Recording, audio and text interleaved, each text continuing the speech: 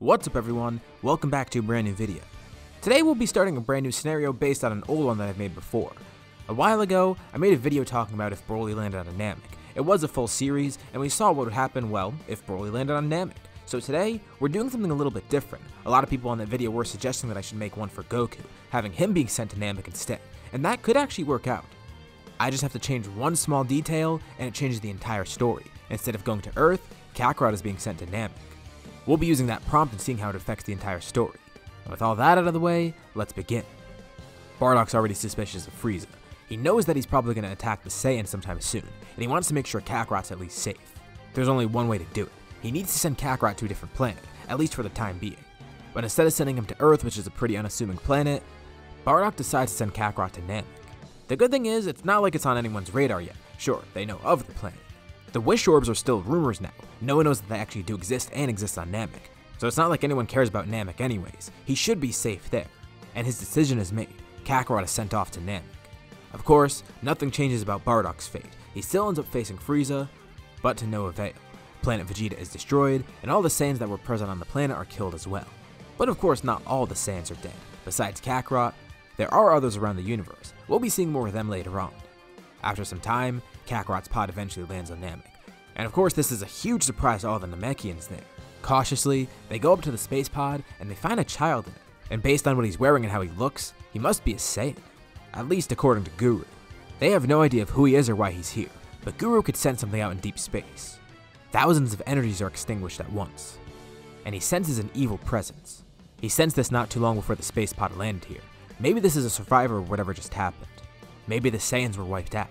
Although he's not too focused on theorizing about that, he's more focused on figuring out why this child is here, and if it's bad news or anything. Saiyans are known for being hostile and destroying planets after all. What if this kid was sent here for that? As expected, he is quite rowdy too. Of course he's not that powerful, so it's not a concern right now. But this kid must be dealt with somehow. Again, they still don't know why he's here. Maybe it is for a malicious purpose, but it doesn't really seem that way the more they get to see him. If he was actually sent here to destroy the planet or something, why would they send a kid that doesn't even know how to fight yet? Sure, they do know Saiyans are sent out at a young age, but this one, he's not doing anything to them. And given what Guru did sense out in space, maybe he's the last hope for the Saiyans. Maybe he's one of the only survivors. But what do they do about him? Do they send him back out into space? Do they kill him? Or do they keep him here and try and raise him somehow? Guru places a hand on the child's head. He could sense some sort of anguish, getting a feel for one of the things Kakarot saw before he was sent here. It seemed like some sort of final goodbye from his parents maybe, and his name. He knows it now, it's Kakarot. So just like he thought, this is a survivor. He's not here for a malicious purpose. At least, not yet. Knowing how Saiyans are, he might grow up to be that way. But maybe they could change that. It would be nice to have a strong warrior around after all. Of course, they do have people like Nail and other warrior Namekians. But imagine a Saiyan protecting the planet, protecting Guru and the Dragon Balls. Maybe they could change the Saiyans' ways. The Namekians are peaceful after all. It's not like they're just going to kill a random child that comes here even though he seems like a threat. They're pragmatic, they're smart. They know this is the better solution. They could give him a traditional Namekian name, but it seems more fitting for him to stay named Kakarot. He's got to keep at least some of his Saiyan identity after all. So, what now? It's going to be kind of odd raising him, although the Namekians might have a good time doing it. Not only are they very knowledgeable, but they're also pretty strong. They could teach him great things, not only in terms of knowledge, but in terms of fighting abilities. And most importantly, they can create a good Saiyan. Instead of the ruthless warmongers that are known around the galaxy, they can create one that defends peace. Growing up in this different environment will definitely help. But who will help raise him? Guru can't do all the work. But his right-hand man can, Nail. Nail could help train this kid at least. And in terms of knowledge, they have people like Mori and other elder Namekians that could help teach him. He'll also be growing up alongside plenty Namekian children too. So he won't be lonely. This might actually work. And it's decided. Guru thinks they should raise this child. If not for them, then the entire universe. Whatever threat destroyed the Saiyans might actually be coming to them soon enough. Who knows? This Saiyan could be their last hope after all, if that does end up happening. And even if nothing happens, hey, there's still another strong fighter. So the child is sent off to be raised by Nail, as well as the other Namekians around him. Immediately they realize it's a great idea to send him with a warrior Namekian. He is a rowdy child, and it's not like he's going to be hitting his head here and turning good. It's going to be completely nurture that turns him good. Well, at least they hope so. They can overpower his Saiyan nature as long as they try. It's hard to keep this child calm, but they're able to discipline him. And as he grows and learns more, he does show this discipline. He does keep some of his Saiyan nature though, but he's becoming more kind-hearted. As kind-hearted as a Saiyan could be. With all this, they're going to end up creating something really special. He's not going to be like a traditional evil Saiyan, but he's not going to be wholly pure like Goku either. It's a completely new personality. Kakarot, the Saiyan raised by Namekians. It's a unique experience for the Namekians to raise him, and as he grows more and more, they see that this is actually working. Thanks to how great Saiyan's memories are, Kakarot does remember Bardock and Gine and everything. He knows what happened to him, he knows why he was here, and he knows everything from his childhood. And with great Namekian knowledge, he's really smart too. Not just in terms of his battle smarts, but his education. And with all his memories in mind, he does have a goal. He doesn't know all the details, but he knows his planet was destroyed. He wants to know who it was that was responsible, and he wants to find them and seek vengeance. Not primarily for selfish reasons, but more so for justice. This is the Namekian side of him shining through. As a Saiyan, he wants vengeance, but as a Namekian, he wants that justice. But he also wonders, are there any others like him? Any other Saiyans that ended up surviving somehow? No one really knows. And he continues living his early life thinking about these things. He and Nail grow a lot closer. Nail is pretty much a father figure to him after all. With Guru there as well, kind of being like a grandfather, I guess. But Nail's also his teacher primarily. Kakarot's grown exponentially as a fighter, not only in terms of his pure strength, but his techniques. Especially in the environment he's growing up in, imagine how much potential he has. Saiyans do grow better in peaceful environments as we've seen. And not to mention, he could do some pretty great training. There's people all around him that could heal him.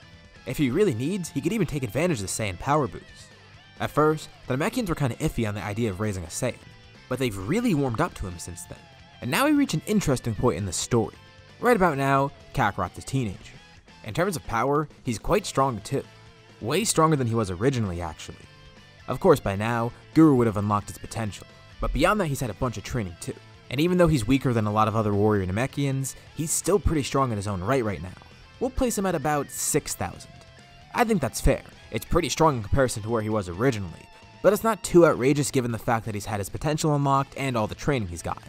But in his path to grow stronger, Kakarot finds himself in a detour. One day, a ship shows up on Namek, and it's not any weird alien ship or anything, it's a Namekian ship. No Namekians have gone into space recently, and the ship actually does look pretty old. They wonder what's going on, especially Kakarot. But then a few people step off. One of them is a Namekian. He's very old, and he's alongside two other people that aren't Namekians. A three-eyed man and a really small one. They actually look more like Kakarot than Namekians if anything. The two guys alongside the Namekians seem pretty tired, and just from how they look, they can sense desperation from them. Namekians go up to greet the people walking off the ship, and they introduce themselves. The Namekian is named Kami. He's the guardian of a planet called Earth. Alongside him is Tenshinhan and Chaozu, two of Earth's strongest martial artists, and two of the only fighters left. They explain who they are and why they're here. Let's rewind a bit. Back on Earth, things have gone very differently. Without Goku being part of the story, a lot of things definitely would change. Krillin still ends up going with Roshi to train, and even though the Red Ribbon Army was a threat, they were eventually defeated. Krillin ended up growing stronger and stronger as a martial artist. Of course, still training under Master Roshi. Eventually in a tournament, he crossed paths with Tenshinhan, where he ended up losing. The Crane School was just too superior, but amidst this bickering, a new enemy arose, someone who was reawakened by the Pilaf Gang. Long before, the Pilaf Gang had their Dragon Balls stolen by the Red Ribbon Army. They never actually got to summon Shenron. But now they have a weapon. They've reawoken King Piccolo. Of course, without Goku there, fighting King Piccolo was a lot harder. Since they were going after tournament contestants, Krillin was one of the first people killed. Roshi tried to seal Piccolo away, but ended up dying, as did Master Shen at the Crane School. The two of them put aside their differences to try and stop this threat, but nothing worked. Of course, Kami saw what was going on, and since the two were life-linked, he considered killing himself in order to kill King Piccolo. They don't even have Dragon Balls anymore. Shenron was killed by Piccolo. But he had a better idea, something that actually needed him to be alive. There were still two strong martial artists left, and even though they were misguided, they're working for a good cause. Earth is currently being ruled by King Piccolo, and these two seem to be the only hope for Earth. It was Tenshinhan and Chaozu. Kami ended up getting a hold of them, bringing them up to the lookout, and even training them. And they did see some growth, but still, there were a few issues. For one, they weren't growing fast enough. At this rate, more and more people would die. Tenshinhan and Chaozu felt guilty about it, as if they could work faster and try and save Earth somehow. Even though it wasn't their fault, they still felt responsible for it. But also there was another factor. Even if they did end up saving Earth against King Piccolo, all the destruction wouldn't be reversible. There would be no Dragon Balls to stop anything. If King Piccolo died, Kami would die. They don't want to risk trying to seal him. They actually need to kill him, because if they seal him, he could just be reawoken again. And that's even if sealing works. But if they kill him, it's not like Kami can create more Dragon Balls. But if he creates more right now, well, King Piccolo will just get them and kill Shenron again. And that gave Kami an idea, a solution. He needs to go to his home planet, Namek. And that's what brought them here now. They wanted to get the Dragon Balls, but also wanted to see if they knew a way to grow stronger. They're also pretty amazed to see Kakarot here. They think he's a human at first, but he doesn't know what they're talking about. He introduces himself. He's a Saiyan. Yeah, he's not like the other Namekians. But being raised by them and taken in by them, he essentially is one at heart. And of course, he and all the Namekians are shocked to hear about this. An evil Namekian going around killing people, destroying an entire planet. Of course, this hits home with Kakarot. And luckily, it seems that the Namekians will be able to help. And even though they were pretty bad before, Kami is glad to see Tenshinhan and Chaozu's growth. Even though it did take these dire conditions to actually make them become good, it's good that they're not misguided anymore. They're working for a noble cause, and they're growing stronger while they're at it. Hopefully once this is all reversed, the Crane School can learn and turn away from these misguided feelings. Kakarot leads the two Earthlings back to Guru's place, while Kami goes to get Dragon Balls with other Namekians. And along the way, Kakarot learns more about the two of them, as well as what's happened on Earth. And he tells them about himself. He assures them that they came to the right place. The Namekians are very hospitable people, and especially with Kami with them, they would definitely be helping one of their own. But they're still confused. Where's Kakarot taking them? Well, he knows they have some great potential. From what Kami said, they sound like great fighters and martial artists. They can become really strong. And the answer to that is Guru. They're brought to Guru, and Guru begins looking into them. He could sense that the two are misguided, but these misguided ways are being overpowered by their noble desire to help protect Earth. They're changing, and they seem to be the last hope for that planet. Guru would be glad to help. He unlocks both of their potentials, making them exponentially stronger than they were before. Even they're surprised at their own strength, never having expected this. It makes Kakarot happy to see it too. That's kind of how he felt when he had his potential unlocked. It brings back some good memories. Of course, they're still not as strong as him, not even close. And with the two of them having their potential unlocked, now they're ready to face King Piccolo. Unfortunately, it seems the Dragon Balls here won't really do too much for them. As they are right now, they're not strong enough to revive groups of people. They can only revive one person at a time. Kami is saddened to hear about this at first, thinking that they have no shot, but then Tenshinhan and Chaozu come back, much stronger than before. This is actually kind of perfect. Even though they can't revive the people here, things will still work out. With this newfound strength, Tenshinhan and Chaozu can defeat King Piccolo. And with the Dragon Balls, Kami used the ones here on Namek to unlink him with Piccolo. This way, they can kill King Piccolo without killing him, and after they kill him, Kami will create a new set of Dragon Balls, using them to wish everyone back. It seems this crisis was averted, and they thank the Namekians. Tenshinhan and Chaozu thank Kakarot too. This seems like a great place, and they'd love to see these people again, and if they ever need anything, just let the Earthlings know. Not that they can really do too much, but still, the offer is there. And with that, they say their goodbyes. Now I know a lot of you want to see the stuff from Z, but it still is important for me to cover the stuff from Dragon Ball. I can't just forget everything on Earth. And I feel like this would be a realistic turn of events without Goku there. It covers those first few arcs of Dragon Ball, covers what's happening with the Earthlings, and most importantly, brings the Earthlings and Kami into the story. But now we're getting to what I'm sure all of you are waiting for. More time passes. Kakarot of course continues his training, living life normally on Namek. Now that he's a young adult, he's learning more about the universe around him. He actually has a lot of aspirations too. He'd love to visit some different planets, not only to see them, but also to learn from them. Maybe there's other techniques he could pick up. More people he can meet. He'd love to go to Earth someday too. And he's really interested in exploring space. He's even considering taking a grand tour, if you will. No, not a good joke? Okay, whatever. But it's not all happy. He still wants to figure out what happened with Planet Vegeta. And he hopes that he eventually gets some answers. That's one of the reasons he wants to venture out.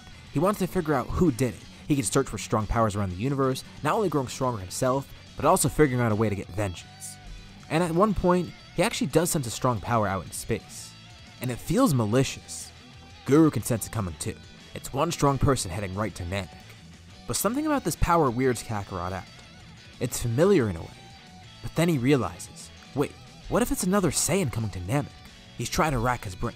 The thing is, he never knew how to sense power before, so he doesn't know who to compare this to. But the power is somewhat similar to his own in a way. Like, it's a Saiyan. Or maybe, someone who's blood related. Out in space, the person getting closer and closer to Namek is Raditz. He'll drag his brother along with the Saiyans by force.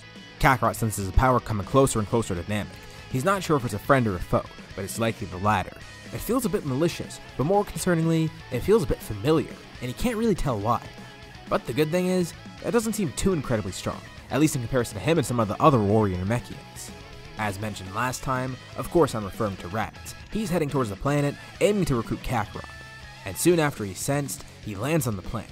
He doesn't know much about this planet, but from what he does know, it seems that the people are peaceful and there's probably not too many strong people here. It's only Kakarot that he's looking for. But as he takes out his scouter and begins looking for powers, he comes to see that there's actually a bunch of strong people there. As we know, Kakarot isn't even the strongest here. And also, warrior Namekians should be pretty strong. I mean, look at Nail. His power was 42,000. And if Nail's the strongest of them at 42,000, there's probably other really strong ones, at least with 4-digit power levels. Even if there's only a few of them, there should be more than enough to overwhelm Raditz, and he comes to learn this right away. The Namekians can tell that he's easily a threat. He's being very aggressive, and it seems like he's here to actually kidnap someone. The most concerning part is that he seems to be a Saiyan just like Kakarot. As Raditz lands, one of the Namekians says to gather the Wish Orbs. He might be after them. Raditz is pretty interested to hear this too. That's not what he was here for, but it's good to know that Wish Orbs exist on this planet. But that's not his main goal right now. It's Kakarot. And from what they know of Saiyans, well, they are bad people. Kakarot's an exception though due to how he was raised, but Raditz is definitely going to be a threat here. Much to Raditz's surprise, not only is he completely overwhelmed, but they even destroy his ship and scout it. The Namekians are fair and peaceful people, so they don't just kill him in cold blood. They actually keep him alive, trying to figure out why he's here, wanting to see if he even truly is a threat. He's getting angered by this. They've captured him and destroyed his mode of transport. All he wants is to find Kakarot. He doesn't want to fight these small fries, but if he has to, then so be it. In his hand, he charges a fake moon, throwing it up in the sky. The Namekians are confused at first, thinking that he threw up some sort of ki attack, but then they watch as Raditz begins growing in size, transforming into an Uzaru. This could be bad news. Kakarot never had to worry about that. Namek hasn't been shown to have a moon, and it's also been shown to always be daytime there. So likely Kakarot's never encountered this, until now. He's heading over to where he senses this energy, and he even sees the giant ape in the distance. He wonders what's going on. Nail has told him about this ability before, but he's never made use of it, also because it did seem too dangerous. And above that ape, he sees a giant glowing ball. Mid-air, Kakarot stops flying. He begins feeling weird. He feels energy. It's stemming from his tail. His mind goes completely blank, and he begins transforming into a great ape as well. Raditz fends off all the Namekians. Luckily, they don't get killed by him. He's only doing it to escape their grasp so he could find Kakarot, and, in all honesty, Raditz isn't really that strong in Great Ape either. At least not strong enough to kill a couple warriors casually right away. He sees another Uzaru in the distance. That's him. That's Kakarot. Raditz leaps through the air, landing in front of where Kakarot is. He begins trying to converse with his brother, but Kakarot doesn't respond. He looks at Raditz, and he doesn't say anything. He just growls. Great. He's gonna have to retrieve Kakarot by force, isn't he? He doesn't know if Kakarot would even want to join him or not, but he knows what's going on here. Kakarot doesn't know how to control this state. Well, he guesses that makes sense. All the Namekians here are still alive, and if Kakarot actually did do that, well, the Namekians would have been dead by now. This shouldn't be too bad though. Kakarot has no control after all. Raditz will be able to defeat him pretty easily, at least he hopes so. But he quickly comes to realize that once again, he is kinda screwed. Even when he's transformed, he's not gonna win here. Kakarot is very strong as we discussed the last episode, way stronger than even Raditz is in his base form. And even though Raditz is stronger as a great ape, Kakarot's way stronger too, so it's a double-edged sword. He's strong, too strong. It doesn't seem like Raditz is able to do anything to counter his brother's attacks. Nothing is working. Thankfully, the attacks are easy to avoid because Kakarot's kind of out of control, but he can't injure him at all. But wait, if Kakarot doesn't know how to control this form, he likely doesn't know about the weakness in his tail. There's no way he's going to be protecting that, so Raditz takes the opportunity to attack. He goes right for Kakarot's tail, aiming to rip it off, seeing this as the only way to win this fight. The Namekians watch on, still confused and unsure what's happening. It seems like Kakarot's completely inconsolable. Nail even watches on too, trying to figure out any way to stop this, but it seems Raditz already has the idea. He goes right for Kakarot's tail, ripping it clean off. Kakarot shrieks as he transforms, turning back into his base form. Thankfully, he's pretty much uninjured besides his tail being ripped off. Raditz did absolutely no damage to him, although Kakarot has no idea what just happened. He gets up after a bit, still confused, and then he sees a giant ape in front of him. And that was the last thing he remembered seeing. Immediately, Kakarot is hostile. He has no clue what this threat is, but then it clicks with him. This is a Saiyan. He could tell by the armor, and from what the other Namekians are saying. Apparently, he just transformed into one of those things too. But how did he de-transform then? It was his tail. It got ripped clean off. So if he wants to do the same to this guy, he's gonna have to cut off his tail. Kakarot jumps into the air, asking this guy who he is, but is immediately met by an attack from Raditz. Raditz throws a punch, and Kakarot jumps right over it. Wait a second, this guy isn't that strong. Even as a great ape, he's been weakened a bit by fighting Kakarot. Remember, Kakarot's over 6,000 in terms of power. And as for Raditz, he's about 1,500 and would be 15,000 as a great ape. But with him being weakened, he'd probably be closer to where Kakarot is in terms of strength. Kakarot feels the Saiyan blood pumping. Maybe he could defeat this guy without making him de-transform. And if that is a way to make him de-transform, well, Raditz will know to defend his tail after all. So Kakarot's gonna have to be smarter. He spends some time actually fighting Raditz normally, pretending he doesn't know about the tail thing. Sure, Raditz is huge and threatening, but Kakarot's able to help counter him, and with the help from Nail and other warrior Namekians, Raditz is eventually completely overwhelmed by them. Even transformed, he can't win. What the hell is this planet? One Namekian is able to sneak around Raditz, cutting his tail clean off. And everyone watches as he de-transforms. Kakarot points a single finger at Raditz as he gets smaller and smaller, charging a beam ready to kill him. He's threatening this peaceful planet, and he wants this man to leave. He doesn't even know why this guy is attacking them. Kakarot's a Saiyan too. Doesn't he know that? If anything, he's working to avenge the Saiyans. Why is a Saiyan trying to attack them? But Raditz tells Kakarot he has it all wrong. He asks him, why kill his own brother? Wait, brother? This comes as a shock to everyone, including Kakarot himself.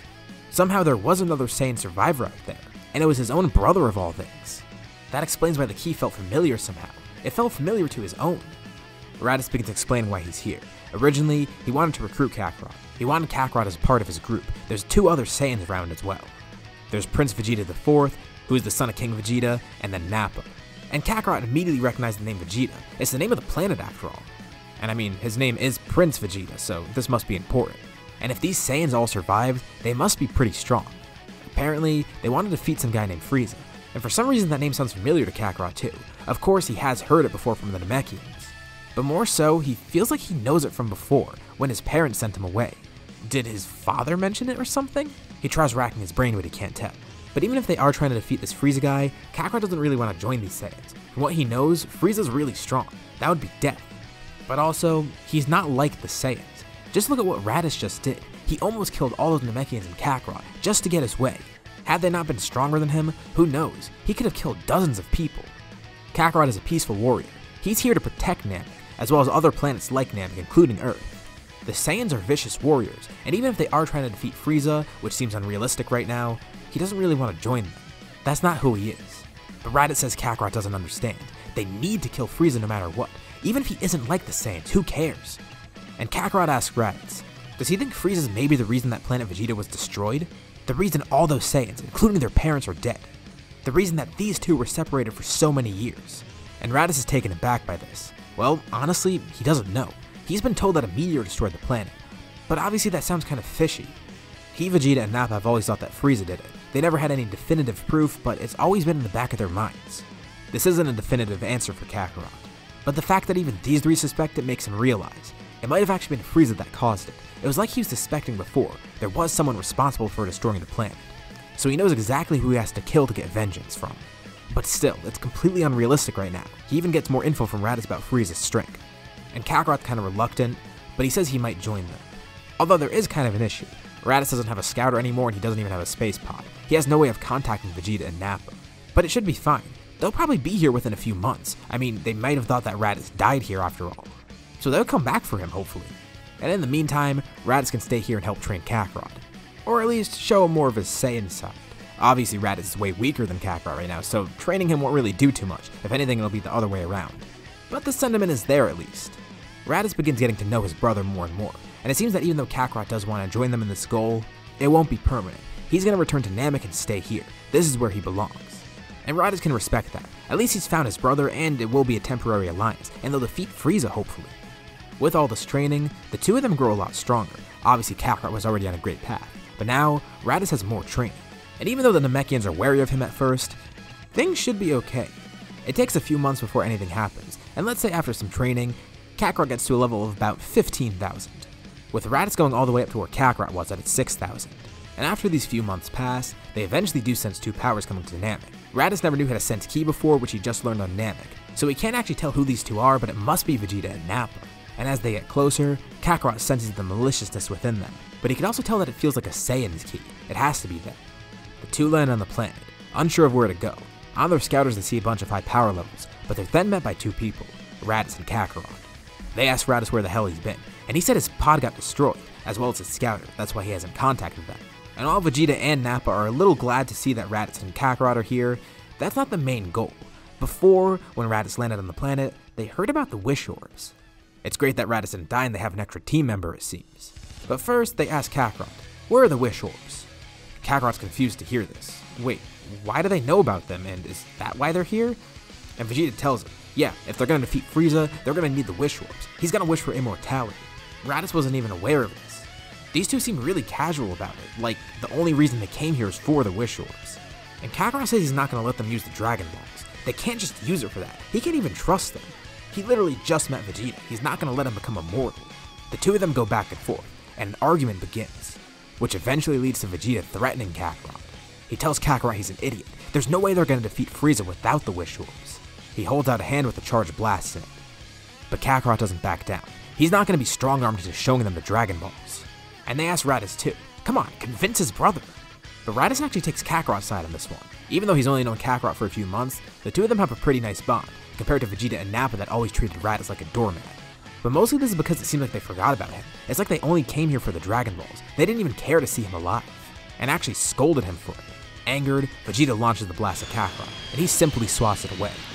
Suddenly Kakarot disappears behind the two of them. His first attack is a pretty strategic one. He rips off both Vegeta and Nappa's tails. They shout and turn back at Kakarot angrily. What the hell is he doing? Vegeta gets a read on his scouter. He thought Kakarot was a lot weaker, but it seems like he was suppressing his power. Now it's at 15,000. That's close to where Vegeta is in terms of power, but still, the prince is stronger. He'll win this. This argument turns into a full-on fight. Nappa fights Raditz, while Kakarot takes on Vegeta. Nappa's ready to beat up Raditz. He's always been the weakling of the group, and this shouldn't be too hard. But Raditz is easily able to put Nappa in his place. He's been waiting for this for a long time. Finally, he gets to show them that he's not a weakling. And Nappa surprises he's then beaten up by Raditz, pretty easily in fact. As for Kakarot, the fight is definitely a lot closer. Vegeta is stronger by Kakarot, but not by a massive margin, but it's still significant enough to make a difference. Although Kakarot is still able to hold off Vegeta pretty easily, they are close in strength after all, and just as quickly as Raditz defeats Nappa, he goes over to help his brother. Originally, these two were going to handle the Saiyans alone, thinking that this would be a peaceful encounter, but other Namekians eventually join the fight, sensing that fighting is going on. They didn't expect this after all. And they knew those Saiyans were bad news. It seems like Raditz is actually on Kakarot's side though, which is kind of weird. They didn't expect him to side with him. But still, these two are a problem and they need to get rid of these Saiyans. As Raditz and Kakarot are trying to fight Vegeta, Nail then flies in, and with one single punch, he knocks the wind out of Vegeta, and he's thrown into a mountain nearby. The mountain cracks and collapses on top of Vegeta. And Raditz and Kakarot look on in awe. They knew Nail was strong, but Kakarot's never seen this power used from Nail. He's never had to use that much before. With one single casual attack, he took down Vegeta. Vegeta and Nappa don't even try and fight again. They're too beaten up right now. And Nappa's already called their space pods. They're gonna be stubborn about it. If they can't get the Dragon Balls, they'll just do it themselves. These two could stay on Namek alone. They'll find another way to defeat Frieza. Those two are idiots. They think training on this peaceful planet will help them defeat Frieza. How stupid. They're pretty pissed with Raditz too, and obviously they're not gonna take him along with them. Raditz doesn't even want to go anyways. Even if he's not going to stay here permanently, he's still welcome on Namek at least. Well, that was a complete bust. They thought they would just join the Saiyans and this would be nice, but it seems like things aren't going their way. And as for the two Saiyans, they have other plans in mind. If Dragon Balls actually do exist, they could probably find them somewhere else. There has to be other planets with Namekians on them after all. They've heard rumors about that. So even if they can't get the Dragon Balls here, maybe other places have it. Research begins for them. But they're not the only people researching. Frieza's also gotten wind of the Dragon Balls. After their defeat against Kakarot and Raditz, Nappa and Vegeta departed Namek, returning back to the Frieza Force base. They go there to get healed too. They're not in completely terrible shape, but they're still pretty badly beaten. And they will get a bit stronger from this, but it won't be enough. They know that they need to get a lot stronger if they ever want to defeat those two, but that's not their main goal right now. They want to look for more Dragon Balls. Namek confirmed that they do exist, and they gotta keep this under wraps. They can't let Frieza or anyone else find out. And their target has shifted away from Namek. Sure, they could train a bit and then go back to see if they're strong enough to actually get the Dragon Balls then, but that might not work. Who knows? Kakarot and Raditz might get really strong within that time frame, and whatever training they do right now might not be enough. So instead, they're going to search around the universe, trying to find other planets with Wish Orbs. There's got to be other places that Namekians live on. They know Namekians have space travel. So the two of them begin looking into this, trying to find any other planets that they can, looking to see if Namekians exist on any of them. And as soon as they're fully healed, the two of them immediately leave. Nappa asks where they're going, and Vegeta says they're going to go train somewhere else. They're going to defect from the Frieza Force right now. Even if they don't know where they're going yet, it's fine. They gotta leave the Frieza Force. The two of them are able to steal a ship and leave. And of course this does cause some disarray within the Frieza Force itself. Frieza heard of them going to Namek and then coming back very injured. That already did make him pretty suspicious, but then the two of them just left and defected, and no one could find where they're going. This does catch his attention. Of course, he doesn't care if they leave, but he's more interested in why. What happened that caused them to do all this, and why'd they get so injured? Namek is supposed to be a peaceful place, right? Sure, there might be some strong warriors there, but how are they that strong? And what are they exactly protecting? Why did Vegeta and Nappa go there in the first place? Something doesn't sound right here. He's suspicious that maybe Saiyans or Dragon Balls are involved. It's gotta be one of those two. Why would they go to this planet? Little does he know it's both. Not only does another Saiyan live there, but Dragon Balls do exist there. He's not too sure and has no confirmation yet, so he's gonna send some scouts by Namek to see what's going on. This isn't too much cause for concern yet, but it's just enough to pique his attention. He does want to see what's going on. Meanwhile, Raditz does stay on Namek. He doesn't really have anywhere else to go, and he decides he's actually gonna train here for a bit. Kakarot already knows he's not planning to stay permanently, but he convinced Raditz to actually stay for a bit longer just so he can get stronger. But Raditz tells them that they might be in trouble. Why? Well, if Vegeta and Nappa came here, that's definitely gonna put them on Frieza's radar. It doesn't matter if Vegeta and Nappa keep quiet. The Frieza Force is probably going to figure something out. Why would Vegeta, Nappa, and Raditz all head here? Especially with only 2 of them heading back. He doesn't think Vegeta and Nappa would actually tell Frieza what's going on here. Vegeta might be working against them, but he's also working against Frieza. He wouldn't willingly tell Frieza about the Dragon Balls. If anything, Frieza's going to find out by being suspicious. It's just what we discussed before, and Raditz suspects this to be the case. Nail says that makes sense. That definitely does check out and seems like something that would happen, so they probably should be a bit cautious. And Kakarot's not too sure what to do. Of course, they could just keep training and get stronger, but is that going to really be enough? Especially since Frieza has a whole army. He doesn't know how strong Frieza is right now, and sure, maybe he can get strong enough to actually fight him, but that's a long way off. So what are they supposed to do now? Well, that actually gives Raditz an idea.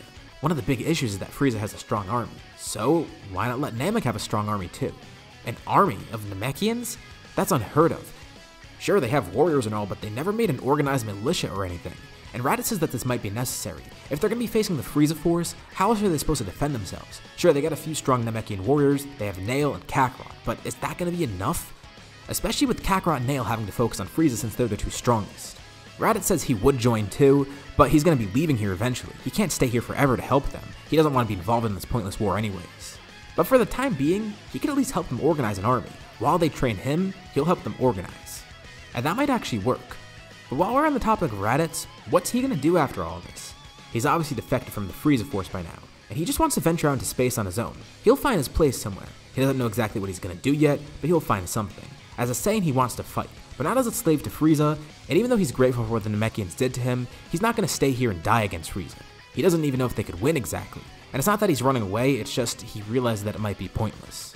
And Kakarot's fine with it. Raditz was never really supposed to be here anyways, and maybe it would be better if he goes off on his own.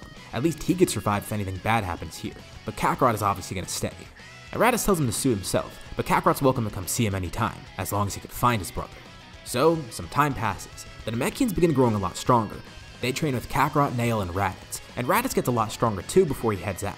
But the biggest help from him was the fact that he helped organize an army. They started getting all these Namekian warriors together, whipping them into shape. They're strong, sure, but they can make them stronger. And thanks to Raditz's suggestion, as well as the threat of the Frieza Force, more Namekians are born. Not even just warrior Namekians, more from each clan in general. Namek's population begins booming. It could definitely support all these people there. At first, they like being this small community-driven race, but Namek's faced tragedy before, and obviously they're going to want to avoid that again. So maybe it's for the best that they make more Namekians. New villages pop up around the planet. There's more farms, more Namekians from each clan. It's insane. Kakarot's never seen the planet grow like this. Of course, he's only been here for about 20 years. But it's always been kind of stagnant, and Nail says the same thing. He's been here much longer. He and Guru have never seen anything like it, but this is great. They even start building more training facilities. Basically schools for all these Namekians that are being born. The best part is, it doesn't take long for these Namekians to grow up. Some were born long before, so there's already more warriors than there was originally. But in a few years, there'll be even more. They'll be fully grown by that time. And speaking of time, the Namekians actually construct a new place that'll help them a lot with training. If Kami and Dende had the ability to do this, it's only natural that another Namekian could probably build a room of spirit in time. This one's a little bit different from the one on Earth. Right now, it's only 3 months of training within a day. But this is still huge, and they're going to try and upgrade it as more time passes. This was actually thanks to the help of Mori. He remembered Kami mentioned something like this when they visited before. And he actually did contact Kami while building this. Apparently things on Earth have been going well too. But we'll be saving more of Earth for the next few parts. For now, we're only focusing on Namek. Let's cover some power levels right now too. Kakarot's at 600,000, a huge boost from where he was before.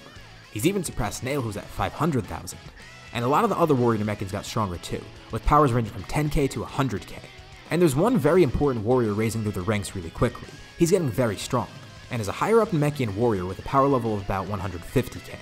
This Namekian was born a few years back, and has a lot of motivation to grow strong, much more than any other warrior Namekians that they've seen before, and he acts kinda different from the others. But as far as Kakarot and Nail could tell, he's one of the best soldiers. This soldier is named Slug, but we'll be seeing more of him later on. Nail's incredibly impressed with the army, and also very impressed that Kakarot finally surpassed him. He knew it would happen eventually, and he's proud of his student and adopted son. This is a new era of Namek's history that they're witnessing in the making, and all of it started because a Saiyan landed here long ago. It's kind of incredible when they think about it. And he can tell something is on Kakarot's mind, and Kakarot says that he's been reading something. He's been studying a bit, which he's done in the past, but this time he's been trying to look for new ways to get power for himself. The Namekian Book of Legends is a big help, and he even consulted Guru a bit too. Apparently there's a lot about Saiyans that he doesn't know about, specifically some legend of a Super Saiyan. It's a power that's very interesting to him. He doesn't know if it's some power he can access or if it's a person, and he wants to figure it out. He's not too sure about it yet, but he's gonna keep looking. And Nail gives him insight on it too.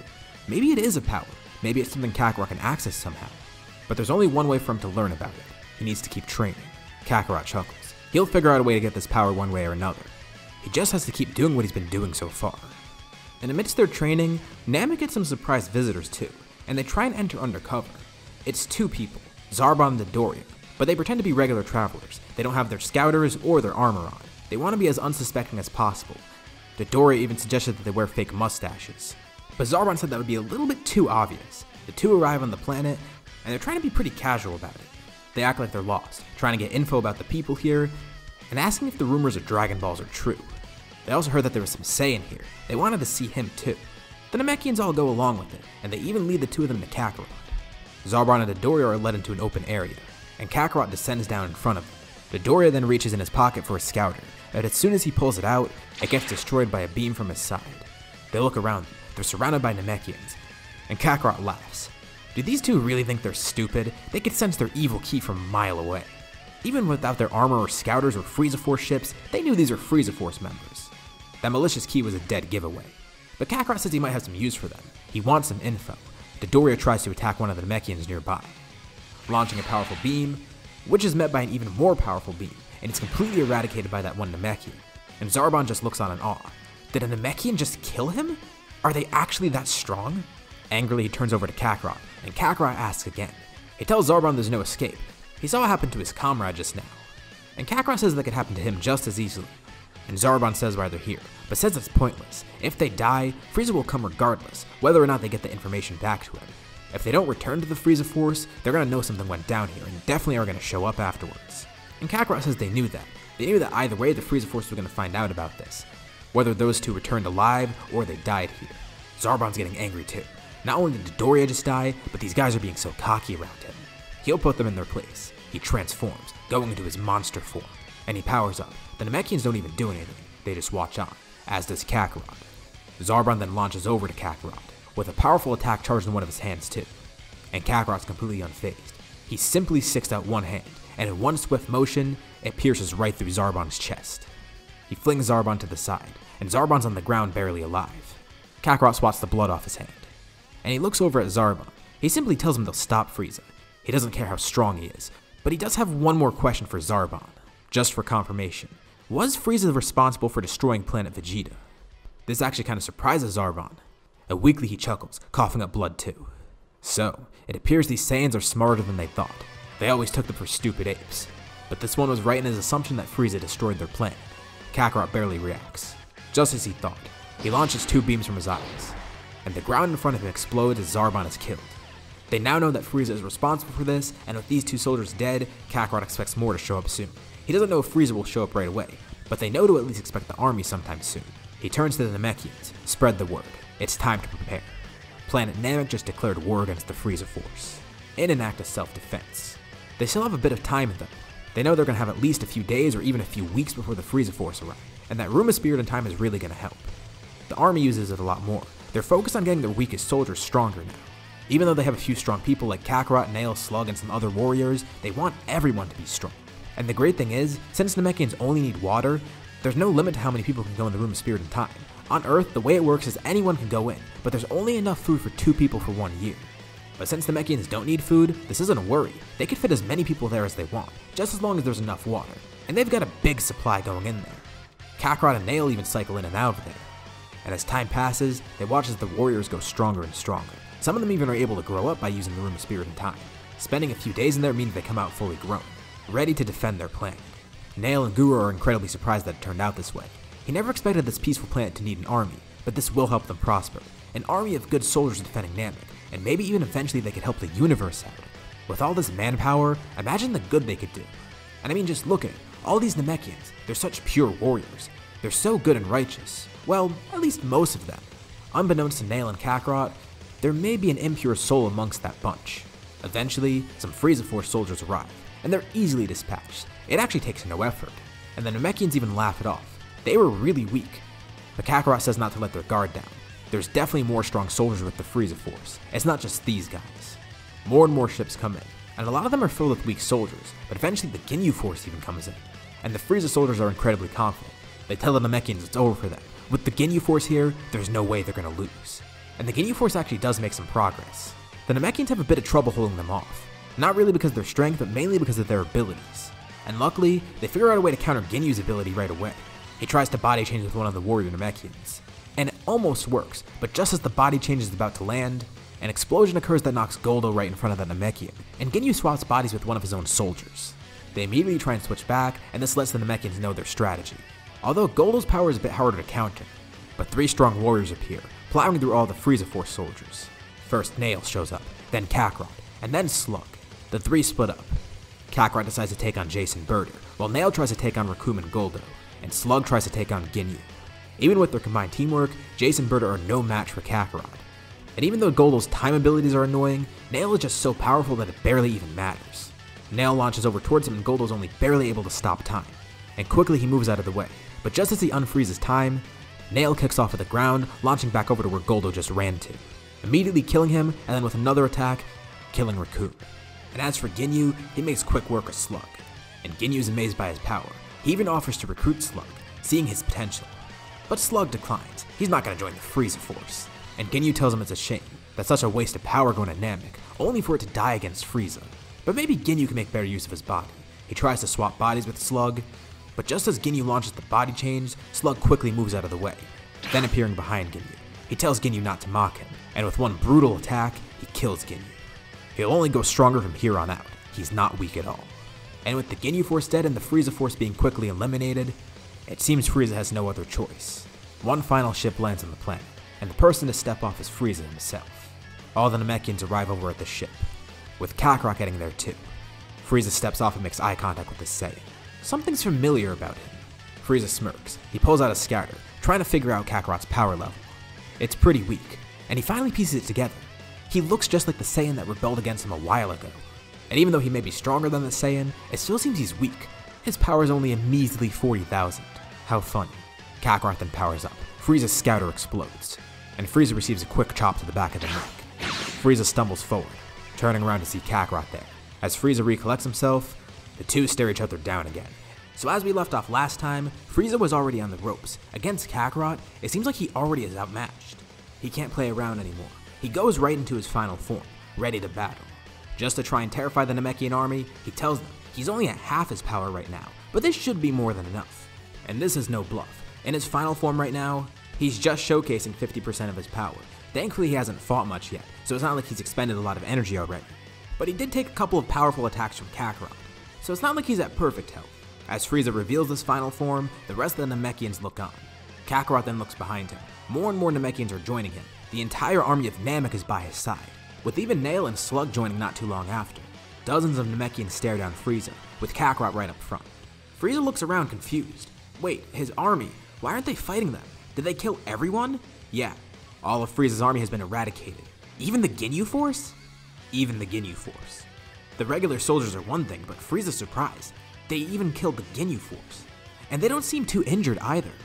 They're that powerful, strong enough to defeat Ginyu and his entire crew. Kakarot tells Frieza he has one last chance to leave. Normally he wouldn't feel this merciful towards Frieza, but he already humiliated him. Frieza's entire army is destroyed, and he already did give Frieza a good beating. Frieza laughs in response to this. They're mocking him. They're that confident, they think they could beat him. He's not gonna retreat. If anything, they should be the one to retreat. He tells them they have no idea what they're up against. He's way stronger than all of them, even combined. Suddenly more Namekians appear, with a few seemingly even warping in. They appear right in front of Frieza's eyes, and quickly they jump around, placing their hands on other Namekians and Kakarot. Those are the non-warrior Namekians. They didn't just beef up the physical strength of the warrior Namekians, the other Namekians have been practicing magic too. Amongst all the abilities they learned includes faster healing and being able to teleport short distances. These healer Namekians warp around, healing up the rest of the army. They're back to full health. The last person healed is Kakarot. He feels a burst of energy. Not only is his ki restored and his health restored, but also he got a boost in power. It's very slight, but it's still there. The ground begins rumbling. The battle's about to begin. Frieza wonders what's happening, but everyone hears a deep roar. To Kakarot's side, one of the Namekians grows huge. Slug turned into his giant form. It makes him a bigger target and doesn't increase his ki too much, but this will help. And it definitely is intimidating for Frieza because after he transforms, the other Namekians follow, including Nail. Kakarot's invigorated by this. He may as well join them. Thanks to some teachings from Raditz, he actually can now. His tail grew back from healing long ago, and in his hands, he creates an artificial moon, throwing it way up in the sky. Frieza isn't too intimidated, but he looks on in awe as all the Namekians transform, with Grade 8 Kakarot right at the front. Kakarot shouts, with the Namekians following. The battle begins. Let's actually cover everyone's powers right now, because believe it or not, the Namekian army is incredibly powerful. Frieza at 50% is around 60 million, but since he's a bit injured, let's say he's more around 50, just to help out our heroes. In his Grade 8 form, Kakarot's at 40 million. After all that training in the Time Chamber and the Zenkais he's received in this battle and other ones, his base power is around 4 million. Multiply that by 10 with Grade 8 and it's 40 obviously. Nail's grown a lot stronger too, with a power of 2 million. And even though he's pretty far behind Nail, Slug is still the third strongest of them. And the strongest Namekian outside of Nail, he's at 500k. And with the collective might of the Namekian army, let's place them at around 20 million, excluding Slug and Nail. The tricky thing is though, they might have too many people for this fight. Even though their collective power does outmatch Frieza's, it's spread amongst dozens and dozens of soldiers. And at a certain point, it's hard for so many people to fight together. And again, power levels aren't everything either, but it still is important to note that. The good thing for Frieza is he has a bunch of large targets too, but he quickly realizes that Kakarot's one of the main issues for him. Kakarot's so close to him in terms of power as a Grade 8, and even though he is a larger target and still weaker than Frieza, it's not going to be pretty for Frieza. He's stampeded by giant Namekians and Kakarot. The Namekians are mainly there as a distraction though. They're mainly trying to create openings for Kakarot and Nail, and they know that with too many of them together, coordinating an attack on one normal-sized person is too hard. And that's why they're doing it like this, and this is actually working out pretty well. They're able to get a lot of hits in on Frieza. Powerful blasts from Nail and Kakarot actually do injure him a bit, and Frieza's so overwhelmed surrounded by so many Namekians. Even when he tries to kill them, it's hard. Sure, maybe a few death beams here and there will hit some of them, but with Namekian healers being able to teleport in, this is a great strategy. Those Namekians won't even die, and a lot of them have built up regeneration to the point where they can regenerate from small injuries like that, as long as the attacks don't hit any vitals. A lot of Namekians are being wounded, but it doesn't even matter in the end. They're getting restored to full health and still fighting. Frieza realizes he needs to attack the healers, but this isn't going to work either. The healers can teleport. Whenever he tries to attack them, they're able to get out of the way. There's even one there that seems weaker, a child named Dende. You would think this would be an easy target for Frieza, but also consider the fact that he has so many Namekians fighting him at once. If the healers can't teleport away in time, they're protected by the warriors. And if Frieza tries to attack the warriors, well, he's just distracted by other ones. He has so many people around him that it's hard. He even tries to blow up the planet at one point, jumping far up in the air and charging a blast. He throws it right down at the planet, but Kakarot gets under it, opening his mouth, launching a beam in response. This flings the attack right back towards Frieza. He tries to deflect it, but is hit by his own attack and Kakarot's, injuring himself even more. He's getting sloppy, and he's getting angry. Frieza's overwhelmed. He needs 100% power. And thankfully, he has another ally on the way. They may have eradicated a lot of the Frieza force, but there's still one powerful person left that he hasn't called in. One that he's been waiting on, and now is the perfect time. The Namekians are too distracted by Frieza to even notice. Another ship lands nearby. Frieza powers up to 100%, and the ship catches Frieza's attention. He knows exactly who it is. From behind the Namekians, another blast flies past them. Another person has shown up. He doesn't seem as strong as Frieza now, but he's still really powerful, more powerful than any of the other people they've faced besides Frieza. And also, he looks pretty similar to Frieza. This is his father. King Cold has arrived. He even mocks Frieza, joking about how he wasn't able to handle this himself. Please, these Namekians and that one Saiyan were trouble for him? Frieza tells King Cold to shut up, just help him slaughter all these people. King Cold told him to relax, he was just making fun. And now the tides are turning. With Frieza at his full power and a new ally arriving for him, they get the advantage. Namekians begin getting injured, at a rate that even exceeds the healer's help. They won't retreat yet. Even though they might die here, they're not going to back down. And with all this help now, Frieza realizes he doesn't need to focus on all these Namekians. He's only going to focus on the top 3 strongest. He's already figured out who they are. Kakarot, that's Saiyan, and 2 of the Namekians, Nail and Slug. He'll take them down first, and then he could slaughter the army easily. He glares over at Nail. That'll be his first target. He lifts up a single finger. He launches a death beam. Nail tries to move out of the way quickly, but he's not quick enough. It takes off one of his arms. He regenerates it, but he gets hit by another death beam, and another, and another. Frieza launches a barrage of beams. Piercing holds a Nail faster than he could regenerate. Nail tries fighting back, but he's met by more and more blasts. Slug and Kakarot are preoccupied with cold, but Kakarot looks over seeing this. As he's being attacked more and more, in one hand, Nail begins charging an attack. He'll put all his energy into it. He thinks he might die here, so he might as well use everything he's got. Weakly he stands, but he places out his hand in front of him. Frieza even laughs a bit. How pathetic. Nail shouts, launching one last attack. It hits Frieza dead on, and Frieza guards against it. After the blast dissipates, Frieza's standing there, still in good condition. How sad. That was his last attack. Nail shrinks back down to normal size, collapsing on the ground. Angrily, Kakarot rushes over towards Frieza, but then feels a sharp pain in his tail. King Cold slices it off, and Kakarot then de-transforms, going back into his normal state. He's on the ground, and he makes his way towards Nail. But Frieza then jumps down on top of him, kicking Kakarot right into the dirt. Kakarot tries to get Frieza off of him, but he's too strong. King Cold is single-handedly holding off the rest of the Namekians. Frieza will deal with this Saiyan himself. Kakarot looks over at Nail, and Nail turns over to him. He weakly smiles. He tells Kakarot it's okay. As long as he's still alive, Namek will be fine. Just as he's always known, Kakarot will be the one to save this planet.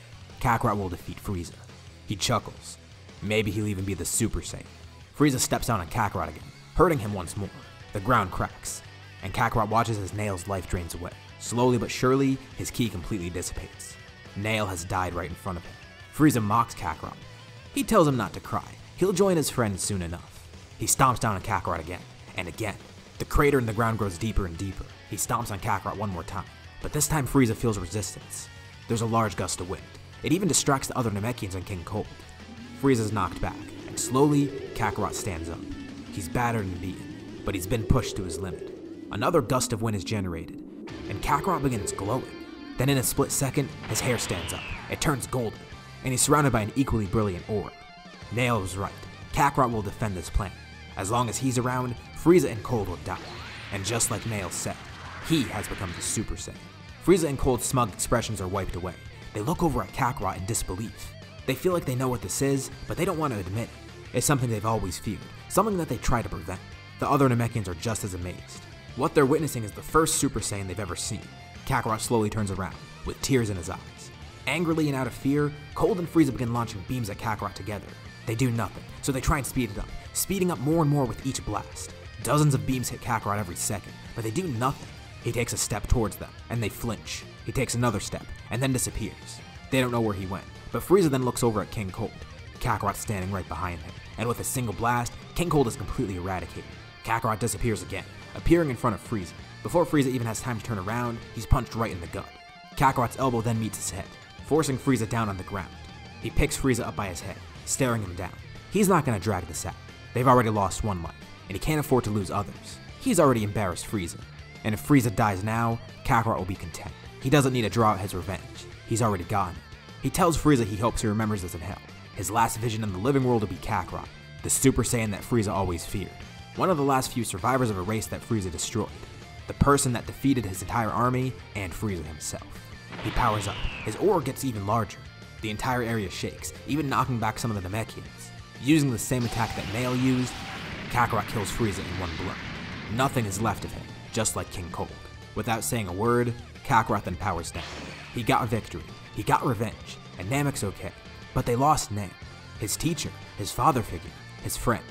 Slug tells Kakarot that he can't be so sad about it. I mean, they have Purunga. They could always ask him to bring Nail back. But Kakarot tells Slug that won't work. He didn't want to reveal this during battle, but he and Nail knew that Guru was already close to death. And during the battle, Kakarot sensed Guru's energy fade away. And one of the healers even confirmed this too. They tried to save him, but the stress of this battle was too much. His heart gave out and he died. Not only did Nail die, but Guru died too. And they're not coming back. They don't have Purunga right now. The Namekians tell Kakarot that his sacrifice wasn't in vain. Without Nail, they wouldn't all be alive right now. His training and guidance really helped, and they tell Kakarot not to let it weigh down on him. This leaves Namek in an odd place right now. They don't have a Guardian, and they don't have Dragon Balls. Not having Dragon Balls is fine. It's not like they have any use for them right now besides reviving Nail. Their planet has been protected, and out of the people going for the Dragon Balls, one is dead, and the other two are Saiyans that are too weak to even do anything right now. Mori is made the new Grand Elder, but it's going to take some time before they have any Dragon Balls. And it's not like this is an instant process either. In a way, Namek's in a little bit of disarray right now, and with so many Namekians here, it makes things a bit more complicated. But Slug sees this as an opportunity. He tells the Namekians maybe he could be their new ruler, even being their new Grand Elder. Mori's already been chosen for it, and they'd rather have him since he's more experienced. But Slug says he's the strongest Namekian right now. If he's made Elder, Porunga will be incredibly powerful once he makes him, and they'll have an Elder that can defend himself. Even though he's not really an Elder, he's only a few years old. But Kakarot knows he's up to something. It's not that he wants to be Elder, he wants to have influence over Namek. He pulls Slug aside, asking him what he really wants. And of course Slug's not going to just reveal it. But Kakarot knows he's trying to lead Namek into a new direction, one that Kakarot doesn't like. Unlike the other Namekians, Slug isn't really a pacifist. If anything, he's more like the Saiyans that Kakarot's met before. In a bad way, actually. He tells Slug it would be better if Mori's just made Elder. He's been proven to be a good leader, and it only makes sense to make him that anyways, not a warrior like Slug. Slug tries to convince Kakarot, and eventually this turns into an argument. This isn't some small thing, and he wonders why Slug is so set on it. And with Kakarot in such a volatile state right now, this only makes the argument expand even more. Slug tells Kakarot to stop being so foolish. If they had leadership like him a while ago, this would have never happened. The Namekians would have already been strong enough to defeat Frieza. Nail would still be alive. Sure, they trained a few months before him, but if they started even earlier, Namek would have been undefeatable. But Kakarot tells them they only did that out of necessity. Namek's a peaceful planet. They never plan on creating this giant army anyways. And Kakarot can sense something weird in Slug. There's a slight maliciousness. Out of anger, Slug then leaves. Fine. Kakarot can suit himself. Namek will be lost without powerful leadership like Slug. He'll get stronger on his own. He'll prove to them that they need him. Much to the surprise of everyone else, they watch as Slug leaves. Kakarot still feels uneasy about all this. Why is he acting like that? He'll worry about that later. It's not like he's strong enough now to even be a concern, if he does try and turn on them. If anything, this is more reason to get the Dragon Balls. And Kakarot has an idea already. He knows exactly where to go for Dragon Balls. Namek wasn't the only place with them. There still is another set on Earth. All he needs to do is go there. And he'll head there alone. The rest of the Namekians can help fix this planet up again, and get a new set of governance going. They need to keep it as it was before. A simple set of villages, and no monarch like Slug wanted. Kakarot boards a ship, heading towards Earth. And even though he expects it to be peaceful, he might run into some trouble on the way, and maybe some familiar enemies. Kakarot departs Namek, heading towards Earth. He knows there's Dragon Balls there, and he can rely on the help of the humans and Kami. He also has always wanted to see this planet. It would be nice to visit regardless. He hasn't really left Namek at all. Getting a better view of the universe would be pretty nice. A great change of pace from his current life. He's not too concerned, but while he's gone, he just hopes whatever Slug is up to doesn't affect Namek. He doesn't know what Slug is planning or when he plans to even come back, if at all. But as long as nothing happens while he's gone on Earth, he'll be able to deal with this once he's back. After some time traveling, he ends up on Earth. It looks so much different than Namek, way different than he expected. There's giant cities, a bunch of civilizations, and the sky, it's not green, it's blue. These things are pretty simple, but it's the first planet Kakarot's been to, outside of planet Vegeta and Namek, so he's gonna be pretty amazed seeing this. Alright, but what does he do now? He needs to find Kami somehow. And that shouldn't be too hard, right? Like, he's a Namekian amongst a bunch of humans. He's gonna be the only green guy there. But the issue is this planet is huge. There's so many people here, and even so, he doesn't know where to even start looking. He tries to sense everyone's energy. Even if he can't find Kami right now, maybe he'll find one of the humans from before. And he does get a slight pinpoint on one of the energies. That human named Krillin, he found him. Kakarot flies over, having no better idea of what to do. He ends up on a secluded island in the middle of the ocean. All that's there is a house, an old man, his turtle, and of course Krillin. Roshi's confused and a little bit startled to see this guy here. But Krillin says it's okay. Kakarot introduces himself and learns Roshi's name too. Krillin is just as surprised though. He didn't expect Kakarot to be here. Why did he come all this way from Namek? Well, there's been a bit of an issue. He tells Krillin everything that's gone on so far. The war with Frieza, the fact that Guru died, the fact that Nail died, and the fact that they don't have Dragon Balls for a bit of time. But really, he did want to come to Earth just to get away from Namek for a while. Also for a little bit of training here. He was looking for Kami but didn't know where to start looking. And Krillin tells him he came to the right place. He leads Kakarot to Kami's lookout, and they go up to the top. That's why he couldn't find him. He's in a completely different realm from everyone else. Which makes sense. He is a guardian after all. But this is way different from what he saw with Guru. He greets Kami, who's glad to see Kakarot here. He asks how things have been on Namek, and they could have been better, but hey, they did make it out fine. Kami is also filled in on everything too, and he doesn't mind helping at all. The issue is, the Dragon Balls aren't in specific places like they are in Namek. They're just randomly scattered about Earth. He can't really do too much in terms of getting them instantly, but he can at least help Kakarot find the Dragon Balls. They use Purunga after all. Kami doesn't mind Kakarot using Earth's Dragon Balls too. But Kakarot also asks what's been happening here on Earth. Well, ever since they stopped King Piccolo, things have been pretty good. They've been rebuilding. Of course, King Piccolo did cause a lot of damage. But with Shenron, they were able to bring people on Earth back. And there's been a bunch of people training here to prevent this from happening again. Just in case there's another threat like this, they need to be as strong and as prepared as possible. But things have been fine. But Kami's confused as to why Kakarot wants to train here. He's clearly in a different realm of power from everyone here. But Kakarot says it's not strength that he's looking for. He was hoping maybe he could find some more types of knowledge here on Earth. Maybe Kami has a special technique. Maybe someone else can teach him something. He wants to make his trip as worthwhile as possible. This side is just reviving Nail. Everyone goes to search for the Dragon Balls, and it doesn't really take too long, especially with Kakarot there who's incredibly fast. Once the locations of them are pinpointed, they're all gathered together, and they summon Shenron. Kami also mentioned something pretty interesting. Ever since their encounter with King Piccolo, he also did upgrade the Dragon Balls as well. They're pretty much the same as they were before, but Shenron can grant 3 wishes now, just like Purunga. But he still has some limitations. Thankfully, a wish to revive Nail shouldn't take too much energy from him. That's a pretty tame wish. So, Kakarot asks Shenron to revive Nail, and he does so with ease. He's surprised. He expected this to be a lot tougher, but he was able to make it to Earth without encountering any trouble, and he got Shenron's wish. And Kami tells Kakarot. He hates to be kind of a downer, but there's not really much he could teach Kakarot. He seems to already have so much in terms of abilities, especially since he's been training around Namekians anyways. It's not like Kami has anything special. Well, he does have one technique that he could teach Kakarot, the Mafuba. In case he ever encounters anyone like Frieza in the future, there is this technique. If a battle gets too tough for him to fight, and raw strength isn't going to cut it, he can break out this technique. It'll seal any evil person, and as long as that seal isn't broken, they'll remain there for good. Yeah, he's never learned anything like that, and he's pretty intrigued by this, so he trains with Kami for a bit to get this technique. He considers all of this a gift to Namek for saving Earth before. Letting Kakarot take one of Shenron's wishes and teaching him this technique is nothing. Because, you know, without Namek, well, Earth wouldn't really be in a great spot right now. Amidst their training though, Kakarot senses an energy nearby. 2 energies actually. They're approaching Earth. Oh great. Krillin's concerned, and Ten eventually arrives on the lookout too. They all sense these evil energies, not knowing what's happening, but Kakarot tells them not to worry. He knows exactly who this is, and he'll just make this quick. They fly over to where the ships land, and off the ship step Vegeta and Nappa. They're cocky and confident at first, at least until they see Kakarot standing there waiting for them. Immediately they have a bunch of questions. They're surprised to not see Gratis with Kakarot, and Kakarot is just as surprised too. He has no idea where his brother is. He thought he might have found the other Saiyans or something, but it seems he's gone off on his own like he said. And they press Kakarot. Why is he here? Did he know they were going to arrive here soon or something? Kakarot says no, it was just pure coincidence. But he asks them the same. Why are they here? Well, for the Dragon Balls, of course. This does come as a shock to Kakarot. He's surprised that they actually found out that this place has Dragon Balls, but it's still not a big deal.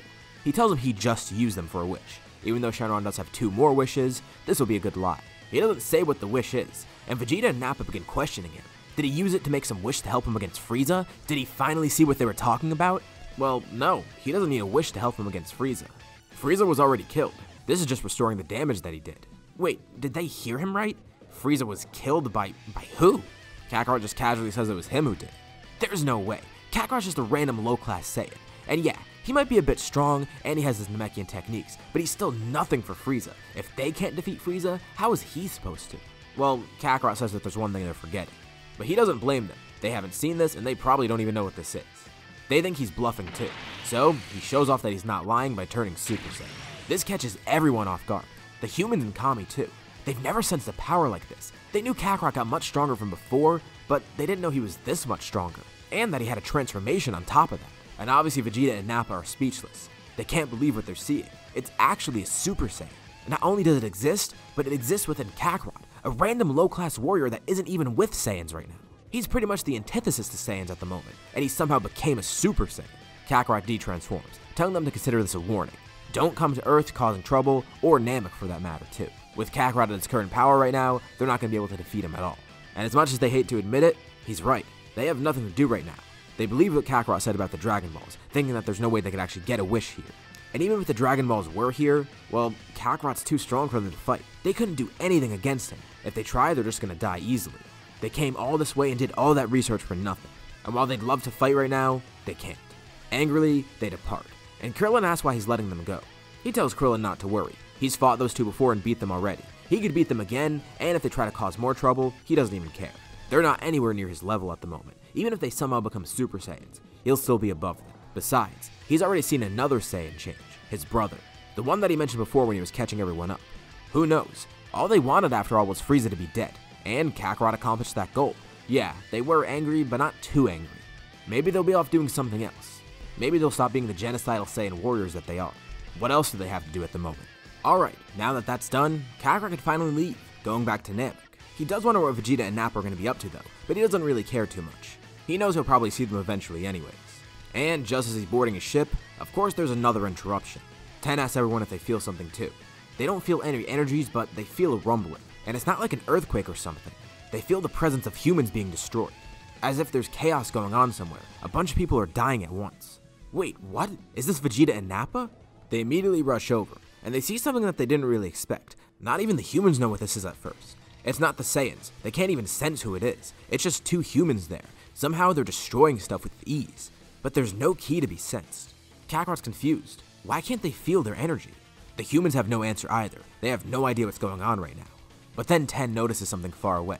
One of those fighters, on his shirt, he has an emblem on there. It's not possible, but the Red Ribbon Army logo's on his shirt.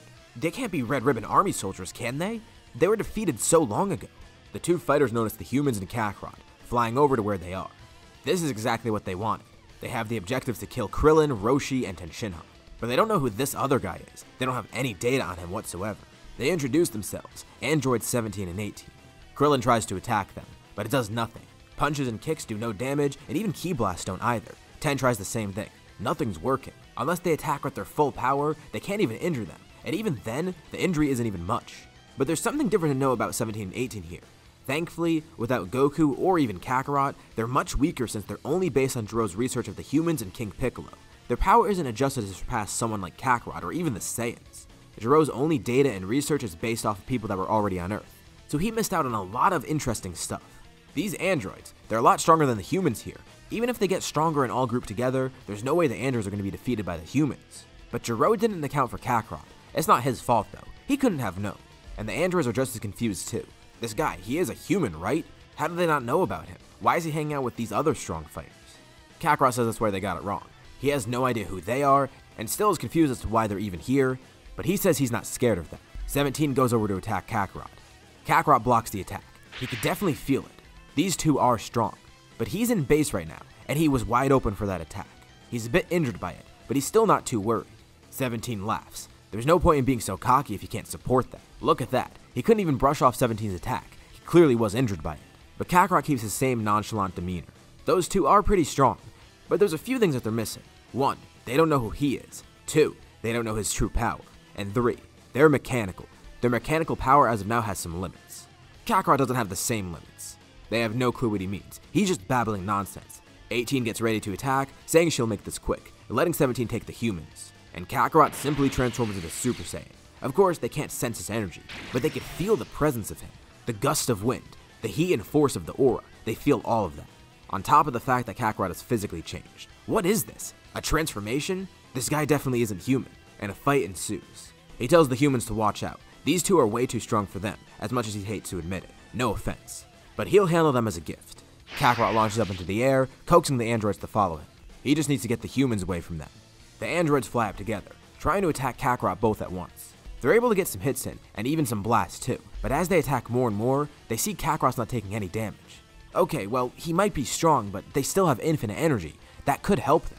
They just gotta use their full power and launch everything they've got at him. They power up fully, charging the largest Ki Blast that they can, launching them rapid fire at Kakarot.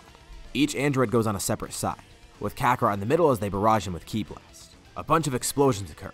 Ten and Krillin watch from the ground below. What is he doing up there? He's just taking those attacks. There's no way he's gonna survive it. 17 and 18 keep angrily launching the blasts, but they then feel a powerful gust of wind. Everything's knocked back, and all their blasts are dissipated. Kakarot chuckles a bit. He was expecting a bit more from them, but now it's his turn. Casually, with one blast in each hand, he launches an attack at each of them. And just like that, the fight is over. Well, not completely. Kakarot tells them they need to find whoever created these androids. Once they defeat him, they'll truly be safe. But if he had to send the androids out to do his bidding, This guy might not be too strong to begin with, but still, be careful. Find that Red Ribbon Army guy that created these androids and stop him. They thank Kakarot for his help. He tells them not to mention. It was nice coming here too. He got what he wanted and got a good experience. But now it's time for him to head home. He thanks everyone again, saying his goodbyes and boarding his ship, going back to his home planet. He's pretty excited too. Things should be okay over there. Nail's gonna be back, and Mori's gonna be the new Grand Elder. But he still can't help but feeling a little bit of a sense of dread. There's so much unknown out there. He doesn't know what Vegeta and Nappa are up to, and while he's not too worried about Raditz, there still is a bit of concern about him. Kakarot doesn't know what he's up to. Mostly it's worry though. He doesn't think Raditz is gonna pull anything, he's just worried that his brother will get into some trouble. But there's also Slug. While he was gone, he didn't know what's been going on Namek, and this gets him worried. Slug was definitely planning something. Maybe he's gonna come back and attack them. Kakarot eventually arrives back on Namek, and the first thing he does is go to Nail. He's glad to see him again, but Nail's wondering why Kakarot's so paranoid. And Kakarot says he doesn't know. Slug's up to something, and it definitely can't be good, but it seems like they're fine. He hasn't returned, at least not yet, and hopefully it stays that way. Hopefully they can prepare for whatever's coming up to them. Meanwhile, Slug is still out in space. If he can't take over Namek and form an army there, that's fine. He can do that somewhere else, and he'll grow stronger while he's at it. He thinks back to what he saw in the battle against Frieza. All those Namekians were strong, but they weren't as strong as him, besides Nail. But even with Nail there, that still doesn't matter. Slug thinks he could surpass everyone. He's a prodigy after all. He's gotten so strong so quickly. And there's one thing that's been on his mind too. Kakarot became a Super Saiyan, and he's heard legends of something else similar to that, a Super Namekian. He doesn't exactly know what it is, but he knows it's going to give him some great power. And just as Kakarot found out what a Super Saiyan was, Slug wants to find out what a Super Namekian is. But it's not just that that's changed about him. He's even taken on a new alias too.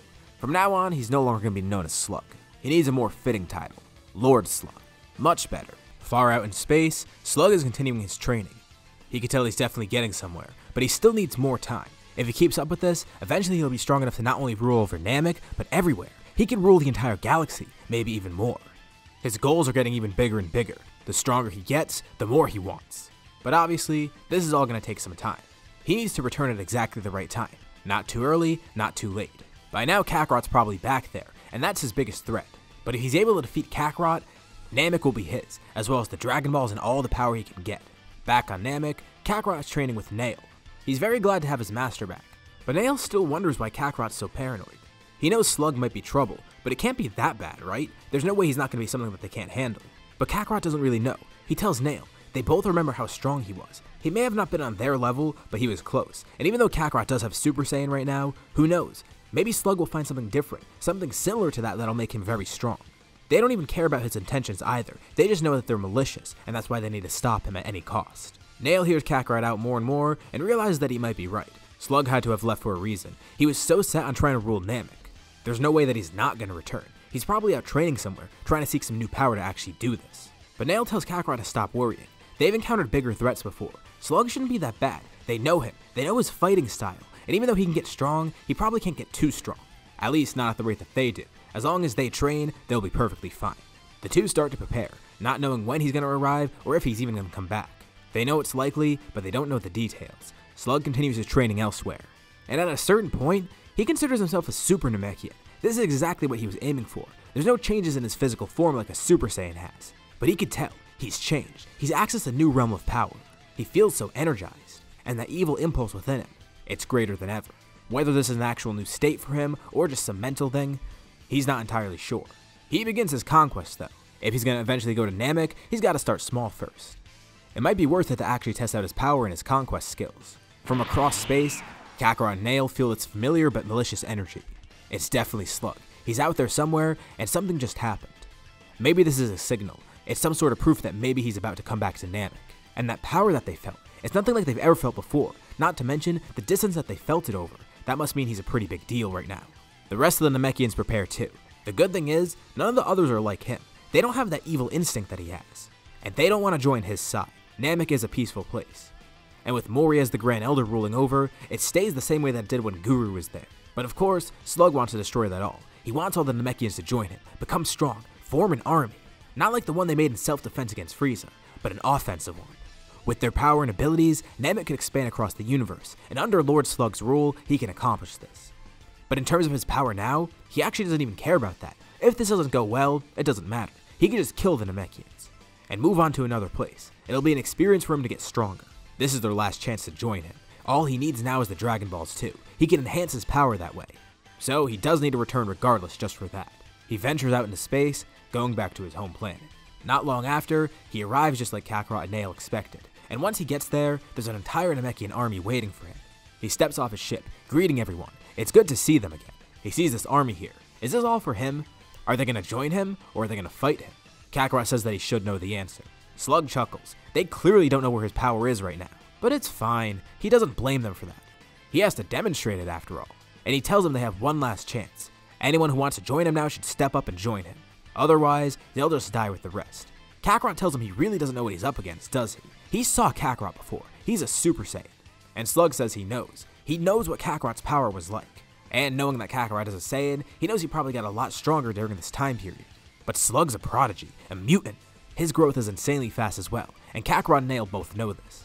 He says he's endured the harshest training he could, trying to gain as much power as he possibly can, and he feels confident. At his current level, he'll be enough to beat all of them, including the Super Saiyan Kakarot. It seems like there's no way to talk him out of this. Kakarot powers up into Super Saiyan, being the first one to launch into battle. The rest of the Namekians actually don't fight there. They're mainly there for support. If they all fought at once, they know they'd be putting their lives at risk and just getting in the way. As they watch Slug fight with Kakarot, they realize how big the gap in power is. Even though they're all really strong, especially after the fight with Frieza, none of them individually could help in this battle, besides Nail of course. And Nail does join in to help. Slug begins laughing. He sees a surprised look on Kakarot's face. What's wrong? All that cockiness is gone. Maybe Kakarot realized what he was truly up against, that Slug wasn't bluffing at all. And Kakarot says that's not it. He knew Slug wasn't bluffing. They've been preparing for this all along. He's just surprised that Slug went through with it. He knew Slug was plotting something, but he didn't expect him to follow through. It's a pretty bold maneuver, and Nail comments on this as well. He tells Slug it's not too late. He could return to his old ways, use that power for good, help Namek. Sure, he's committed transgressions against everyone, but they could reform him, and Slug says he's far beyond that now. He's thinking perfectly clearly and his mind is set on one goal, power, and that can be achieved through conquest, specifically conquest of Namek. He shows off more of his power, and Kakarot's surprised. This is actually going to be a tough battle. At first, Kakarot does seem to have the advantage, especially with Nail being there helping him, but there's an issue. Super Saiyan is very draining. He hasn't perfected it at all yet. When he's been using it, which hasn't been much, he's only been using it for the raw power that it provided. He knew this was an issue with it, but he never actually tried to refine it yet, or at least found a way to. He's been trying to circumvent this, but as of now, it's still somewhat draining for him. But with his training, he does have a few ideas of how to accomplish this.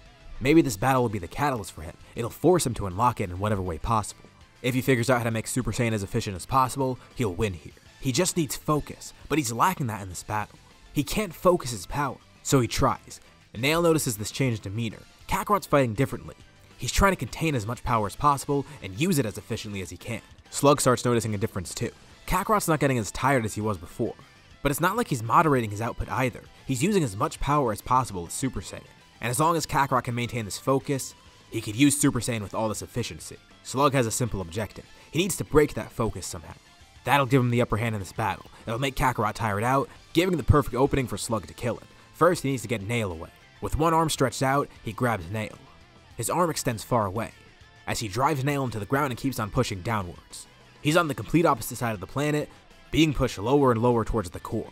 Of course, Slug can't see what he's doing, and Nail does eventually break free, but this gives him the time that he needed. He's alone with Kakarot. Some of the other Namekians join in to try and help fight, but without any effort at all or any hesitation, Slug easily kills them. He knew the Namekians were weaker than him, but not by this much. Kakarot looks on in horror, and Slug sees this change in his expression. This is the key to make him lose focus. Anger, these raw emotions. Slug launches another attack into the crowd. The Namekians try to defend it, but Slug uses all of his power. Kakarot attacks to try and stop it as well, and Slug defends against him. He's got a much better idea now. As Kakarot fights him, Slug begins growing in size, slowly becoming a giant Namekian once more. Of course, this isn't to increase his power. This is just to make it easier for him to fight a large crowd. He knocks Kakarot away, and sets his sights on the Namekians. They all try and attack back, but nothing's working, and Slug goes on a killing spree. Kakarot even jumps in front of them, trying to stop all of this. But he's feeling a bit drained again, and Slug sees what's happening. He was able to do it. He made Kakarot lose that focus, and that leaves him vulnerable. He steps on Kakarot, crushing him into the ground. Nail comes back too, and is once again knocked far away by Slug. Kakarot is under Slug's foot. He's injured and trying to push it back. And even though Slug is making him lose focus, he's also doing something else. He's making Kakarot unreasonably angry, pushing him to the brink of death too. Kakarot watches helpless as Namekians around him are slaughtered. He's getting mad, angrier than he ever was before. Slug is no different than Frieza, and he yells this out too. He's just another tyrant disrupting peace for no reason, and he knows the stakes behind this too. He wants the Dragon Balls just like Frieza. He wants to kill everyone here just like Frieza. He's changed so much. He went from being a Namekian to a monster, and Kakarot wants all this to stop. His friends, they're all dying, but he's too weak. Nothing he could do could help. He could try the Mafuba, but he's pinned down. He needs an opening for this. Slug stomps down on him again and again, but eventually he feels some resistance. Kakarot stands up, lifting Slug into the air. Slug tries to step down on him again, but Kakarot catches his foot.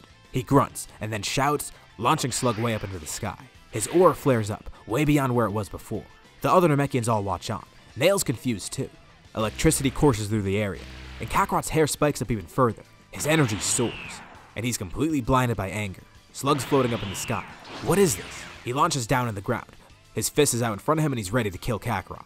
It seems he unlocks some new power, a new evolution of Super Saiyan maybe.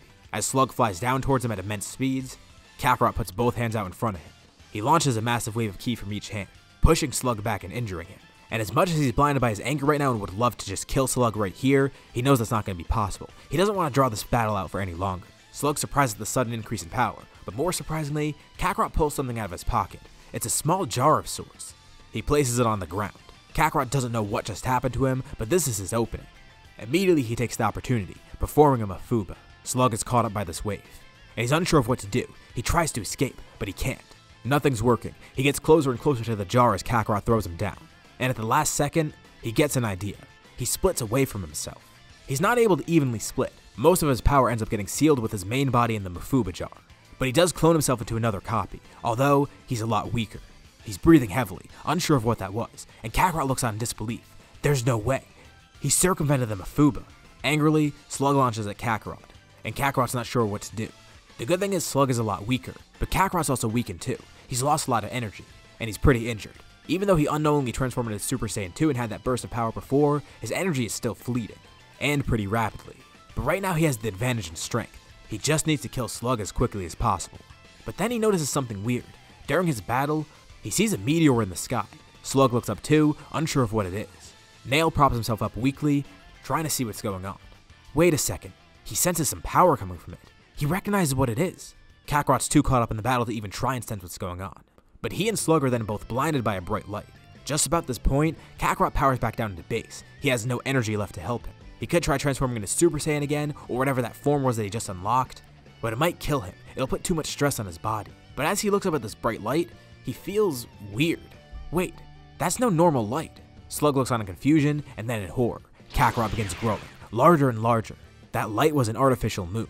He transformed into a great ape just now, and thankfully unlike Super Saiyan, this isn't draining power from him. He could use this easily. He's surprised he didn't think of it before, and this power boost should still be enough. Even though the battle's a lot closer right now, this will help. But he wonders, how did that ball appear there? And then he realized what happened. That wasn't a meteor, that was a spaceship. Over the horizon, another great ape runs towards them, jumping high up into the sky, stomping down a Slug who's now smaller after the Mafuba. It's Raditz.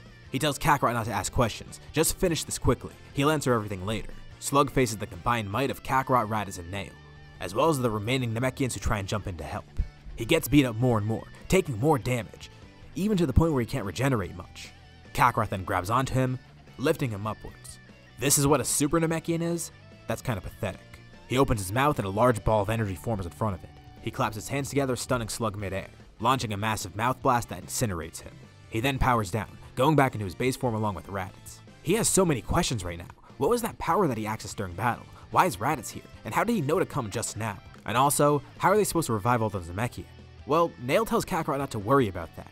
Sure, they all did die, which is a tragedy, but they have the Dragon Balls. They can't use Purunga though, he can only revive one person at a time.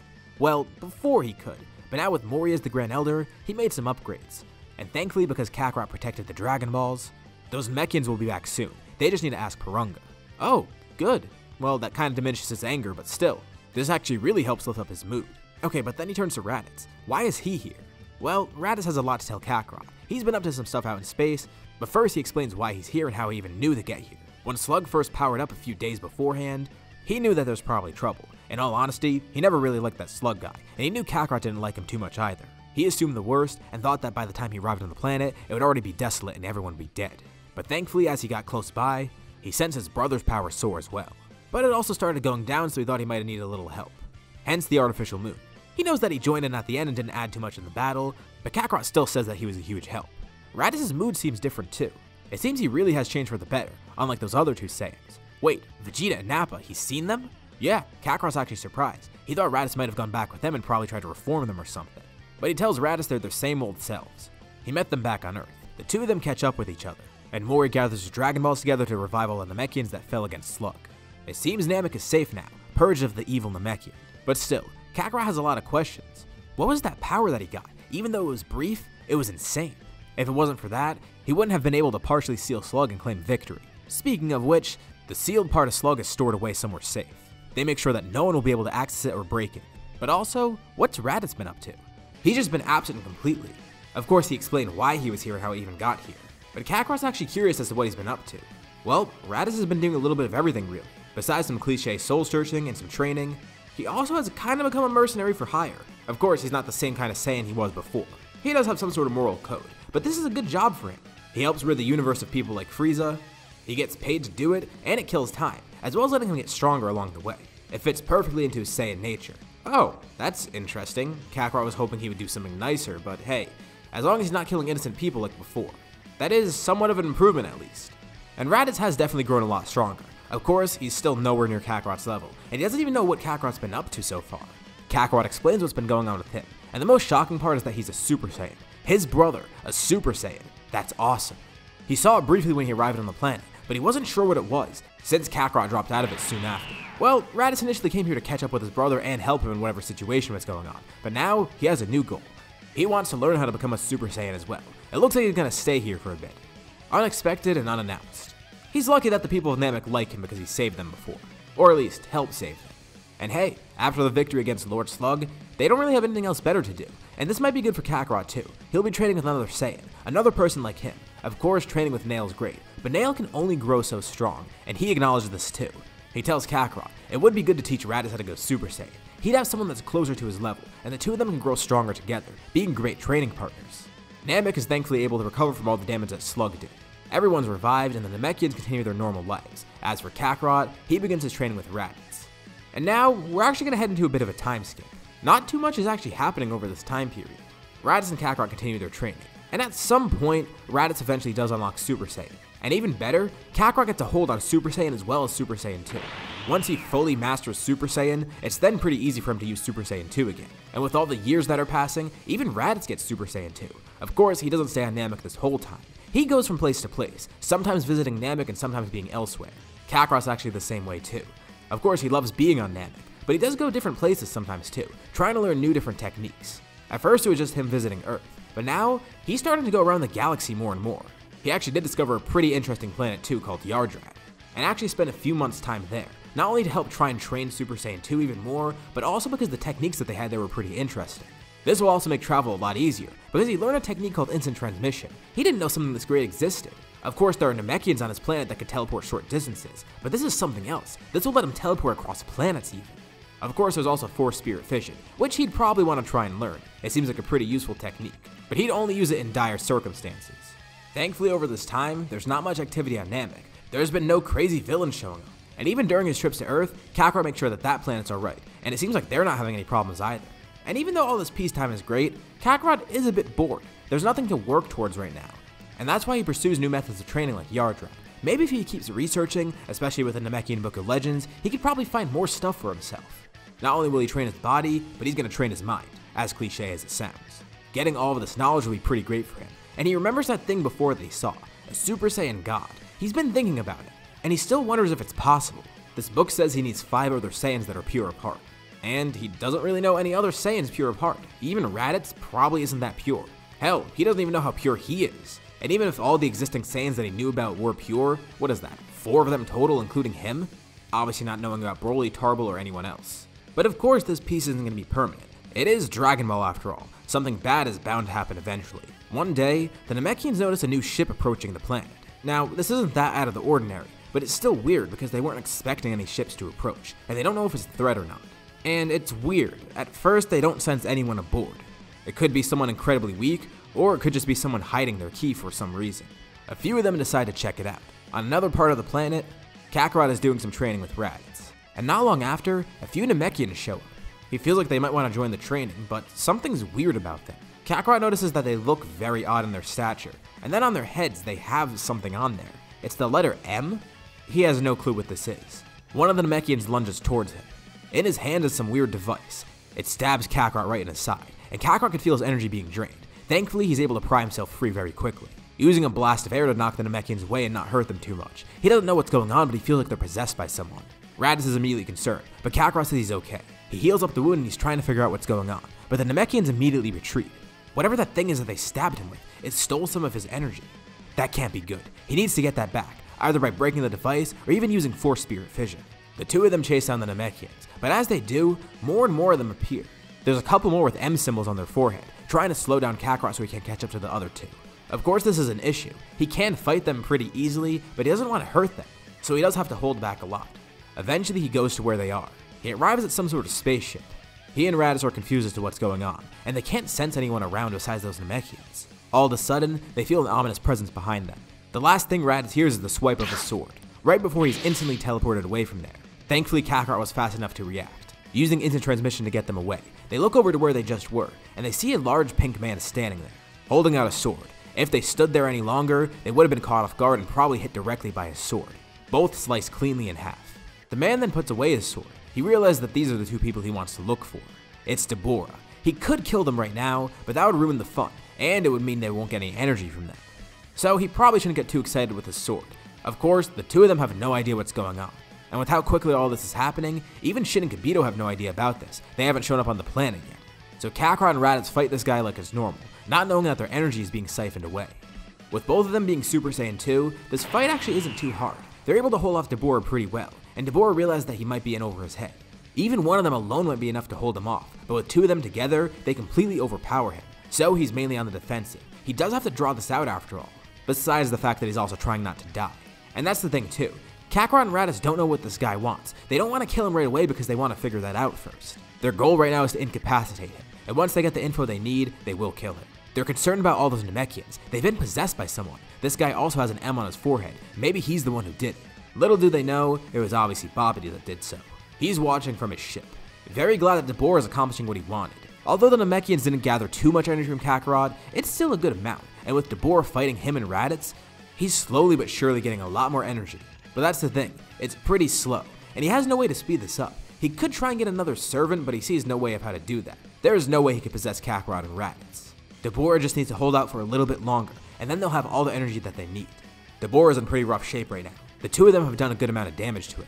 Kakarot then stretches out two of his hands, lifting up rocks nearby, crushing them together to trap Deborah in between them. In order to make sure he's stuck there, Raditz then wraps Ki around it too. And now they have him in one spot. They ask him, what's going on? Who is he and why is he here? And what happened with all those Namekians? Deborah ends up talking, saying they won't defeat him or his master Babidi. Babidi? Who's that? He tells them it's already too late. Their plan's already in motion. Their plan? Plan for what? Deborah is obviously pretty confident right now. And then his expression completely changes. Kakarot and Raditz aren't sure why, but then they look behind them seeing someone else there. There's two people. Raditz doesn't know who these people are, but Kakarot feels like he vaguely recognized them from somewhere. And then it hits him, that outfit that they have on. He read about this in the Book of Legends before. This is a Supreme Kai. He has no idea what to do, so he just immediately bows, and Raditz also follows, while also both making sure that Deborah stays restrained. Shin tells them they need to make this quick. What happened so far?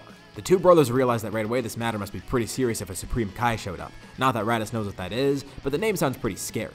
The two Kais keep Deborah under check, making sure he stays paralyzed. Kakarot explains everything that's happened so far. Damn, Shin thinks that they might actually be too late. They got some energy from Kakarot, and not to mention they had this whole fight going on between them and Deborah. But they don't sense Majin Buu yet. Maybe it's still fine, but he tells them to not stall anymore. He knows they want to get information about Deborah, but that actually worked against them because it drew out the fight. So immediately it turned back to him, killing Deborah instantly. So that at least solves one problem, but they don't know where Babidi is in his ship, and even if they find him, they don't know how much energy Buu has. They need to be very careful. Wait, if they're trying to get energy away from Babidi, he has an idea. If Kakarot could just get close enough to wherever Buu's egg is, he could use Force Spirit Fission. Maybe he could draw the energy out of that, making sure that none of this ever happens. Force Spirit Fission? Oh, a technique of the Yardrats. That actually might work. Shin says that's a great idea, and the four of them all head inside the ship. As long as they kill Babidi, then the Namekians will be free of his control. They don't know how many he's taking control of though, and as they board the ship, they see more and more. Now obviously this is a pretty huge issue. They gotta conserve their energy and make sure they don't expend anymore, and they can't hurt these Namekians. Kakarot tells Raditz to let him handle it. He's just gonna rely on pure martial arts. That way he could just knock them unconscious without hurting them too much. But this also wastes a lot of time. As they try and get lower and lower into the ship, Babidi is still collecting energy. Even though he's not getting it from everyone else, he's stealing it from his own minions. Not just the Namekians that he possessed, but also Pui Pui and Yakon. Now, it was kinda hard for him to possess the Namekians in the first place, but thankfully they were weak enough for him to do this still. Although they're not very strong for minions. With these Namekians being so good and all, it was kinda hard to get in their mind. And that's why he's stuck with weaker Namekians. But this is good. He can at least take energy from them. Slowly the meter's filling up. He's almost ready for Boo's revival. Then he's taken by surprise. The roof above him explodes. 4 people jump through. Kakarot, Raditz, Shin, and Kibito. Kakarot's attention is immediately diverted to the egg. He rushes over there, and just as he's about to touch it, a massive hot pillar of steam ejects out of it. Kakarot's only able to narrowly avoid this. It even singes his clothing a bit. Babidi begins cheering. How sad. They're just seconds too late. But Kakarot's not going to give up. He tries punching the egg, starting to steal energy from it, but nothing's working. It's already hatching. It's too late. Shin tells him he needs to get away from that right now. Nothing he does can work. Not knowing what else to do, out of anger he then turns to Babidi. Kakarot launches 2 lasers from his eyes, immediately killing the wizard. Shin and Kibito don't necessarily know if that was a great idea, because this means Boo will completely be out of control. With Babidi there, at least Boo would have been kept under that control. But who knows, maybe that was a good idea. He'll be less direct in his actions once he is revived. Kakarot and Raditz have no idea what to expect, but the egg then hatches. And once they actually see Boo, they realize, maybe it was a good idea to kill Babidi. This guy seems kind of absent-minded, and even though he definitely is out of control and chaotic, it's not like he's just gonna destroy everything instantly. Even Shin's surprised. Well, with the influence of the Grand Supreme Kai in him, he guesses it makes sense that this Boo's a lot more docile than the one that he saw. But still, they can't mistake that personality as weakness, because immediately, Boo tries to attack them, and he holds nothing back. His attacks are incredibly powerful, and he has no clue of where he is or why he's here. Kakarot's trying to think of what to do right now, but Shin says they need to get out of here as soon as possible. He's about to tell Kakarot to grab on, but he then grabs onto Raditz and everyone else and teleports them away himself. Oh yeah, they forgot this guy knew how to use yard art techniques. But at least that's good. That means they don't have to rely on the Kais. Kakarot's trying to come up with a plan in his mind, and Raditz is trying to do that as well. Spirit Fission might work, but he's not too sure against this guy. From what Shin's saying, this guy has his own magic. Maybe he'll be able to reverse this. Or maybe it won't even work at all. Maybe he could use the Mafuba. As long as he has an opening for this, that'll work. A sealing technique. Yeah, that might actually do okay. Thankfully, with Babidi dead now, all the Namekians around them are free. And with all this commotion going on, of course more show up trying to see what's happening, including Nail. They're all amazed to see a Supreme Kai here. And Kakarot explains the situation. It's dangerous and they need to get out of here as soon as possible. The entire planet might be at risk. Gather the Dragon Balls up just in case. Thankfully, it seems like they have some time to formulate a plan. Boo's not pursuing them pretty quickly. He seems to just be doing his own thing right now. But to make things even worse, they look up in the sky and see something else approaching. Shin and Kibito point it out. Is that another spaceship? Oh wait, no, it's 2 spaceships. Kakarot and Raditz look up and immediately their stomachs drop. They can recognize the spaceships right away, as well as the energies on them. No, why are these 2 showing up now? The Kais are confused, but Kakarot and Raditz go to chase down the ships. There's no way it could actually be them, can it? Why would they be here? Why now? The ships land and Kakarot and Raditz arrive for their landing, and it's just like they expected. 2 people step off, Vegeta and Nappa. Oh, so Raditz is here too. How fun. They sarcastically say it's nice to see the 2 of them again. They know it's been a while. Vegeta says not to get in the way though. He's here for the Dragon Balls, and Kakarot's not going to be able to stop him. Even if he is a Super Saiyan, that doesn't matter. Kakarot says now's not really the time for a fight. They're kind of dealing with something else pretty big right now, and this only makes Vegeta even happier. Great. That'll mean he can get the Dragon Balls while everyone else is distracted. He just needs to kill these 2 quick. He and Nappa then begin powering up. Their hair flashes golden, their aura surges, and they show off Super Saiyan. They assure Kakarot they've gotten much stronger over this time period, and this isn't even their full power right now. It's all thanks to him for showing off Super Saiyan before. It's kind of like he screwed himself over, right? Damn it, of course they have to deal with these 2 at the same time as Boo. This is really gonna complicate things. Vegeta and Nappa are ready to fight, showing off Super Saiyan, glad that they've powered up. They'll take on Kakarot and Raditz together, and they'll win this time. This only annoys Kakarot and kind of pisses him off too. He tells them they came at the wrong time. They're kind of in the middle of something else. I mean, can't they sense that great power? Vegeta gets mad at this too, telling him to shut up, saying he doesn't want any distractions. He doesn't care what's going on, even if it means everything's at risk. He's gonna settle the score here. But Kakarot tells him it's not that simple. They're facing Majin Buu. He's probably more powerful than all the Saiyans combined. Even if they do win here, which they won't, what are Vegeta and Nappa gonna do against Buu afterward? The Kais intervene, telling him the same thing. Vegeta and Nappa grit their teeth, trying to think of something to say next, but Nappa just says they'll take on Buu themselves. Vegeta agrees to this.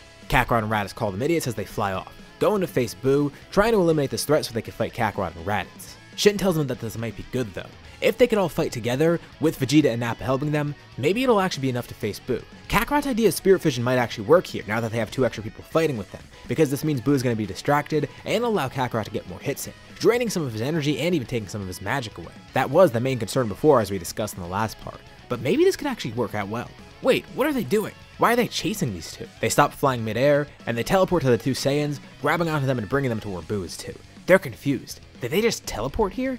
Kakarot says don't ask questions. If they want to fight Boo, they're going to have to fight together. Vegeta and Nappa are infuriated, but whatever. As long as they get rid of this distraction, they can fight afterwards. Kakarot's obviously going to be the main line of defense here. He's the strongest, and he has access to magic from Namekians and Spirit Fission, as well as a multitude of other abilities. Most of the warrior Namekians stayed back, knowing that they might get in the way, but as the strongest warrior Namekian and someone who could actually help, Nail joins them there too. He's also intrigued. He wonders how Kakarot's going to handle this. This is a threat that he doesn't even know how to counter. And watching Kakarot will definitely show him how far his adopted son/student has gotten. He knows Kakarot has great strength, great potential, and great techniques. But how far does that go against an unknown, powerful threat like this? Vegeta and Nappa start fighting Boo, quickly realizing that they're not going to be able to challenge him at all. You know what? Maybe Kakarot and Raditz were right. But hey, there's 4 Super Saiyans together. That should be enough. Boo completely and utterly embarrasses everyone. Even Kakarot's amazed. But this does show them one thing. Even if their power can't counteract Boo, Kakarot has Spirit Fission and his magical abilities. This might actually work. He just needs more time and more focus. With so many great fighters here, and the fact that by now Deborah and Babidi have been eliminated, they've greatly outnumbered Boo as well. And this is easy to distract him, since he's not really the smartest fighter. Shin and Kibito thought it was hopeless before, especially once Vegeta and Nappa got there to distract everyone. But this is actually working. Somehow, Kakarot and Raditz turned them against Boo. But still, Boo is way too powerful for them. Although the more time they buy, the more Kakarot gets to focus. Any of Boo's magic is countered by his own. Also magic from the Kais. But he still doesn't want to focus on that. He's mainly focused on Spirit Fission. He hits Boo more and more. Every time he lands another hit, he's able to drain more energy at a faster pace. At first, this isn't too much of an issue for Boo, but the more he gets hit, the more energy gets stolen. And he can replenish it, but Kakarot can keep stealing more and more energy, as much as he wants to. This makes Boo slower, and his attacks get weaker, meaning Kakarot gets to hit him even more. It's exponential growth. Even Vegeta and Nappa see what's happening. Kakarot really is powerful, but they're not going to let that get to their heads. They still think that they can defeat him, as long as he doesn't use any of those parlor tricks. But then they see something else that makes them rethink what they just saw. They realize, he's not a normal Super Saiyan. He's beyond that. Super Saiyan 2. Raditz isn't a regular Super Saiyan as well. They're still behind, even with this new form. But more importantly, they see Boo getting much weaker as the time goes on. Eventually, it gets to a point where Kakarot's taking more energy than Boo could put out. And it's not like this energy is going nowhere. Any of the energy that Babidi and Deborah got from someone else, it gets returned. And as for the rest from Boo himself, Kakarot pulls it all together into one attack. He puts his hands out in front of him, flinging the massive ball down in front of him. He then condenses it, turning it into a beam. The beam explodes out, returning Boo's energy to him in a much different format. Boo tries to counter it, but more of his energy gets drained as Kakarot powers up the attack even more. He can't keep this up for long, and he can tell he's gonna lose. In a fit of rage, he shows off one last burst of power, but it goes right to Kakarot and his attack. And just as Boo powers up, the attack powers up too. Boo is killed by his own energy, completely erased thanks to Kakarot's technique. That was a close call, but they're glad to be done with it. Although just as soon as Kakarot stops fighting, Vegeta then attacks him, with Nappa attacking Raditz. They told them, they still want their fight, they don't care about Boo. They need to finish this battle once and for all. Okay, well, if that's what they want, Kakarot and Raditz power up. And Kakarot even says he won't use any magic or Spirit Fission. Shin, Kibito, and Nail watch on intrigued. With Shin and Kibito interested in Kakarot's resolve and his power, they wonder if he could actually win against these Saiyans too, even with how stubborn they're being. But I mean, they did just win against Majin Buu, so it's not too out of the question. Vegeta and Nappa power up, but their Super Saiyan is no match for Kakarot and Raditz's Super Saiyan. Yes, just in normal Super Saiyan 1, they're still ahead of these two, but they also have Super Saiyan 2. And once they power up into that, it's a done deal. Even Kakarot could have done this alone, meaning just as quickly as the fight begins, Kakarot and Raditz are able to beat Vegeta and Nappa. And the reaction's pretty interesting. Instead of the two of them being enraged and trying to just destroy stuff and having a tantrum, they're actually content. They don't go crazy like Kakarot and Raditz expected. After seeing all this power and fighting Buu, they could tell that Kakarot and Raditz are far beyond them in strength. And they did get Super Saiyan like they wanted, although it didn't really accomplish much for them. They need to try for something else, and they see where their strength is. They're glad that they had this battle. They finally settled the score, and they don't need to keep thinking about fighting and what's going to happen when they fight next. Even though the outcome isn't what they wanted, they still did get what they came here for, a fair fight. One that proved which Saiyans were truly the stronger one. They got the closure that they needed. Of course, they're not going to stay here though. Surprisingly enough, they thank Kakarot and Raditz. telling them it was a good fight, and they enjoyed it, as well as fighting Majin Buu together. But the two get back in their space pods, heading out into space and leaving Namek. They'll do their own training, get much stronger, ascend Super Saiyan, even ascend Super Saiyan 2, and they'll beat these two once and for all. Although, that's not going to be the only thing on their minds. They gotta get over this grudge. They might never surpass these two. Kakarot is just a completely different animal, and Raditz, his new life is way better than theirs. Maybe these Saiyans can learn a thing or two. They even did offer Raditz a second chance to join them, but he of course declines. He'd rather go solo. Speaking of Raditz, well, that was a good trip to Namek, but it's about time for him to leave again. He'll keep checking in every now and then to see his brother, but yeah, he's gonna go back off into space too. The Kais thank him for his help, saying they hope to see him again. They tell him that he can feel free to train with them whenever he wants. And Raditz might take them up on that offer soon enough, but for now, he needs a break from all the training and fighting. He's gonna take a little bit of a vacation. He heads off into space, and the Kais turn to Kakarot. Nail also commends Kakarot for his effort, and the Kais have an interesting proposition. They also want Kakarot to train with them too. And this shocks Kakarot. He did hear it get offered to Raditz, so he kind of expected this, but still, this is awesome. After all he's heard about the Kais and what they did here, even though it wasn't much, Kakarot's still honored to be even considered for this. He could learn so much there. He does have all that knowledge from the Namekian Book of Legends like I've mentioned before in the series. And these two can give him so much more info even beyond that. He turns to Nail, and Nail says this is a nice next step in his training. Nail can only teach him so much after all, and he can only grow so strong on Namek. Training with a Supreme Kai? That's a completely different level. He tells Kakarot he should go off and learn more about the universe, get as strong as he possibly can, and come back whenever he wants. Kakarot's already made up his mind. He's gonna go with the two Kais, and he accepts the offer, as they bring him to the sacred world of Kais. Even Kibito's amused too. As someone who never really liked mortals too much before, this gives him a new perspective, especially Kakarot. He seems pretty amazing, not just in terms of power, but everything about him. Shin of course thinks the same thing too. They have a few ideas in mind of what they could train him with, but Kakarot also has a question. He read up in the Namekian Book of Legends about something called a Super Saiyan God. Do they know anything about that? And they're not actually sure.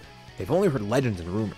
But maybe something can work. Maybe they can figure out something. I mean, if it is godly form, they're gods, and they can give him godly ki. Or at least, they can help him obtain it. So, this is the best idea that they have in mind.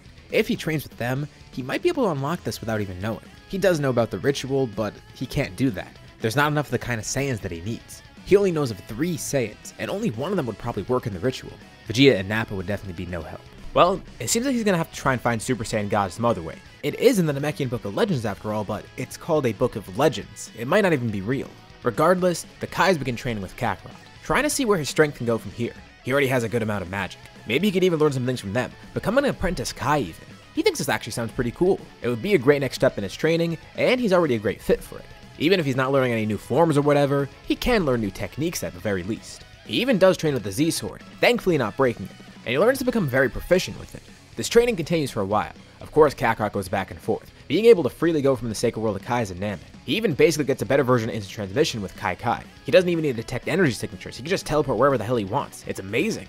He hasn't gotten any new forms so far, but he has powered up Super Saiyan 2 even further. And with that alone, it's still more than enough for any fight that he encounters in the future. Or at least, he thinks it'll be enough.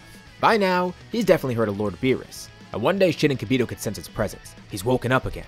Kakarot knew this day would come eventually, but he wasn't really sure when. It could have been a few days from when he started training, a few weeks, a few months, a few years. He never knew. But now's the time. Maybe he knows something about a Super Saiyan God.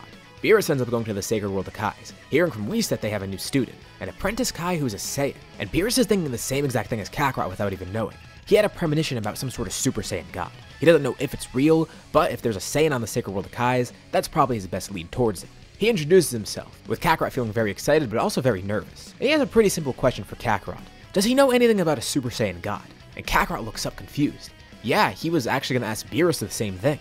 Really? Interesting. It seems his premonition definitely did have some truth to it. And Kakarot does know some things about Super Saiyan God, at least from what he's been told in the legends. He said they've been trying to work towards this. And Kakarot's been trying to harness godly ki for himself. The only other way is through a ritual, but there's no way to do the ritual. They don't have the amount of righteous-hearted Saiyans that they need. Actually, they barely have the amount of Saiyans in general. That definitely might be an issue, but Beerus and Whis still feel they could help. Although first, Beerus needs to test out his power. He tells Kakarot to power up, show him everything he's got, don't hold anything back. So, Kakarot does so.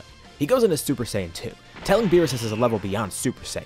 He assumes Super Saiyan God is even beyond this, but this is good enough so far, he feels. He begins rapidly teleporting around too using Kai, utilizing not only strength and speed, but also magic here. A dark shadow is suddenly casted over Beerus. A block of Kachin is formed over him. It drops down and with a single finger, he breaks it in half. The distraction allows Kakarot to get in closer, nearly hitting Beerus right in the face with the punch. Beerus even looks shocked at the speed, but he catches Kakarot's fist still. Kakarot then tries to kick Beerus aside, but Beerus is able to dodge quickly, then kicking Kakarot into the ground. That one kick alone had so much power, it sends him into the dirt. Beerus then rockets down towards him as Kakarot teleports up in the air. Wait, he hit Beerus. Maybe Spirit Vision will work here. He begins trying to steal some of Beerus' energy, but he can't. He can't even sense what Beerus' energy is. He just realized this and asked Beerus, what's up with that? Oh, he can't sense him. That means he hasn't accessed true godly ki yet. Of course, maybe he's picked up on some trace amounts from the Kais, but if he wants that, he's gonna have to really train hard with him and Whis. And maybe he could pick up some along the way there. The fight continues, but of course, Kakarot ends up losing, no matter what he pulls out. His power isn't nearly enough, and none of his amazing techniques work. Although, Beerus is still pleased. For a mortal, this is an insane amount of strength. Assuming the Super Saiyan God is real, and it's way more powerful than this, Beerus has high hopes for Kakarot and how far he can go in the future. He simply tells Shin he's gonna take Kakarot as his student instead. At first, Shin and Kibito are hesitant. I mean, it's their student after all. But then they realize he's always gonna be an apprentice Kai. This will just help him get stronger and stronger. Maybe Beerus can teach him more, and Whis especially.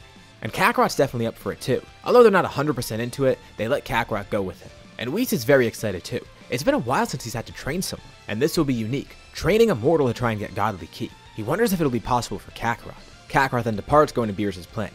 But all this time, there's been a bunch of other stuff happening out in space. Of course, Vegeta and Nappa are on their own. Thankfully, they're not going around just genociding people at random. They're kind of just doing their own thing and training, whatever to get stronger. They're trying to pursue Super Saiyan 2, and maybe even something beyond them. They wonder, maybe they can team up with Raditz again. Of course, Raditz wouldn't want to join them, but if they joined under him instead, that would really help, and he could teach them some things. Although, they're a bit too prideful to do that right now, so they keep that in the back of their mind. As for Raditz himself, he's essentially doing the exact same thing, while also still being a mercenary for hire.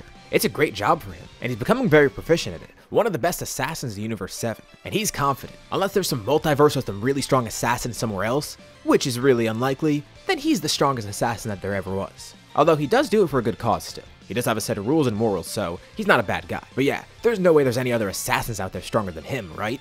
The Saiyans are all working towards something unique for themselves. But someone has their eyes set on Namek once again. There's another enemy lurking about in space. He and his crew have been waiting for a while, and he's finally found the perfect place to strike. Namek. It seems to be ripe with energy. Of course, that'll only be his first target in a long list of targets. And as of now, it doesn't seem like there's any really strong people on there besides Nail, which is perfect. It's a great opportunity to attack and get Namek's energy. And as this villain ponders his plan, an awakening occurs on Beerus' planet, as Kakarot finally gets access to godly ki and channels it into Super Saiyan God, briefly being able to tap into the form. It's amazing. He's never expected to feel power like this before. It's so far beyond even Super Saiyan 2.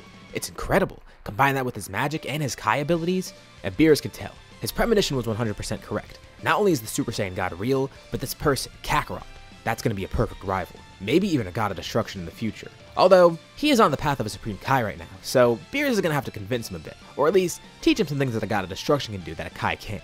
Who knows if Kakarot would even want to do that though. Kakarot continues his training with Beerus and Whis, after getting there from the last part. Super Saiyan God is great and all, but he wants to go beyond that somehow. He feels like he can. Beerus is pleased, but he also feels the same way. And Whis could tell that Kakarot could probably go beyond this level as well.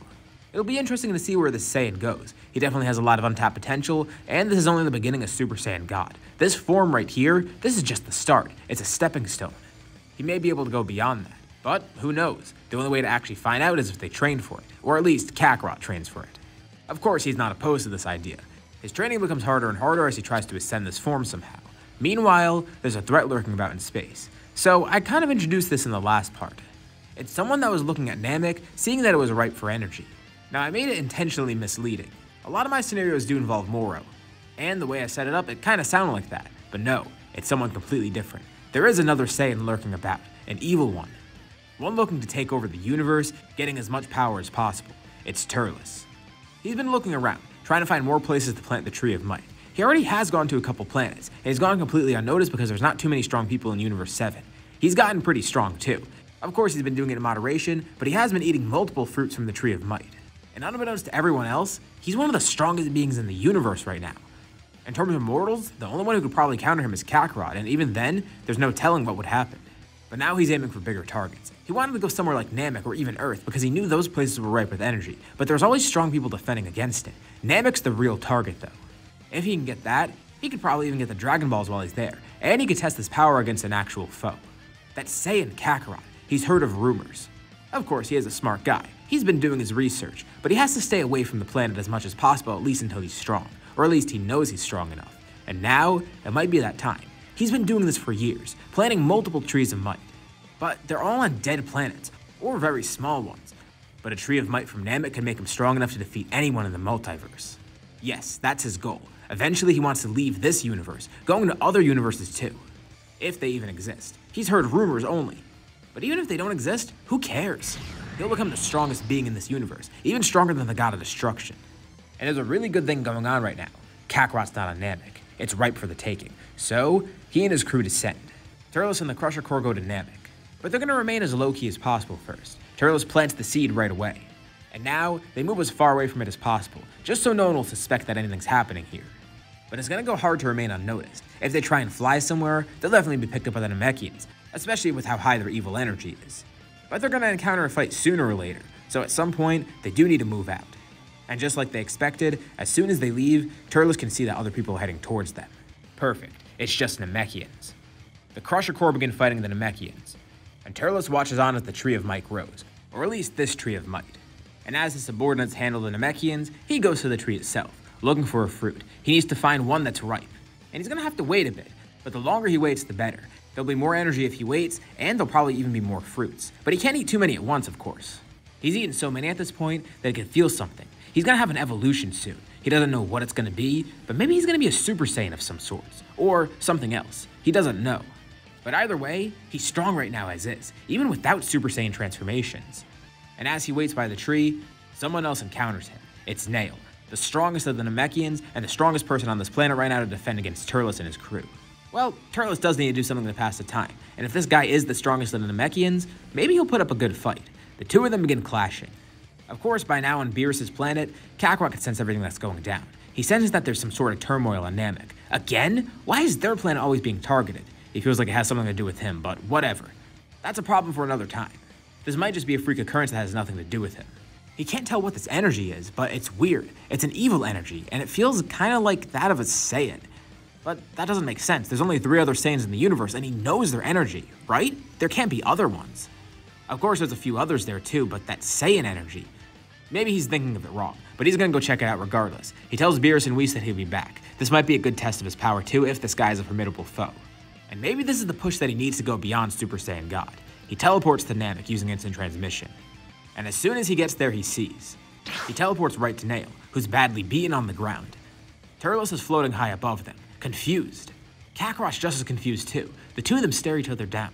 Why do they look the exact same? Ah, Turles is amused. He knew of Kakarot, but he didn't know he was a low-class Saiyan that looked exactly like him.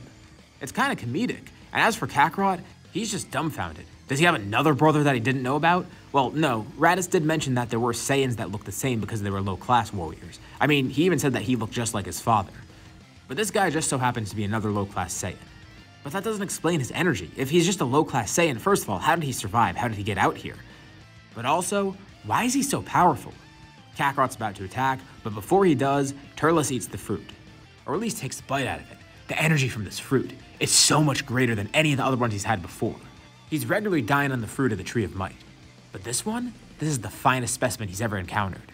Immediately he feels power coursing through him, and Kakarot knows he can't hesitate anymore. He attacks, but Turles powers up, even bulking up considerably. He tells Kakarot what perfect timing. This is just what he needed, someone to test out this power against.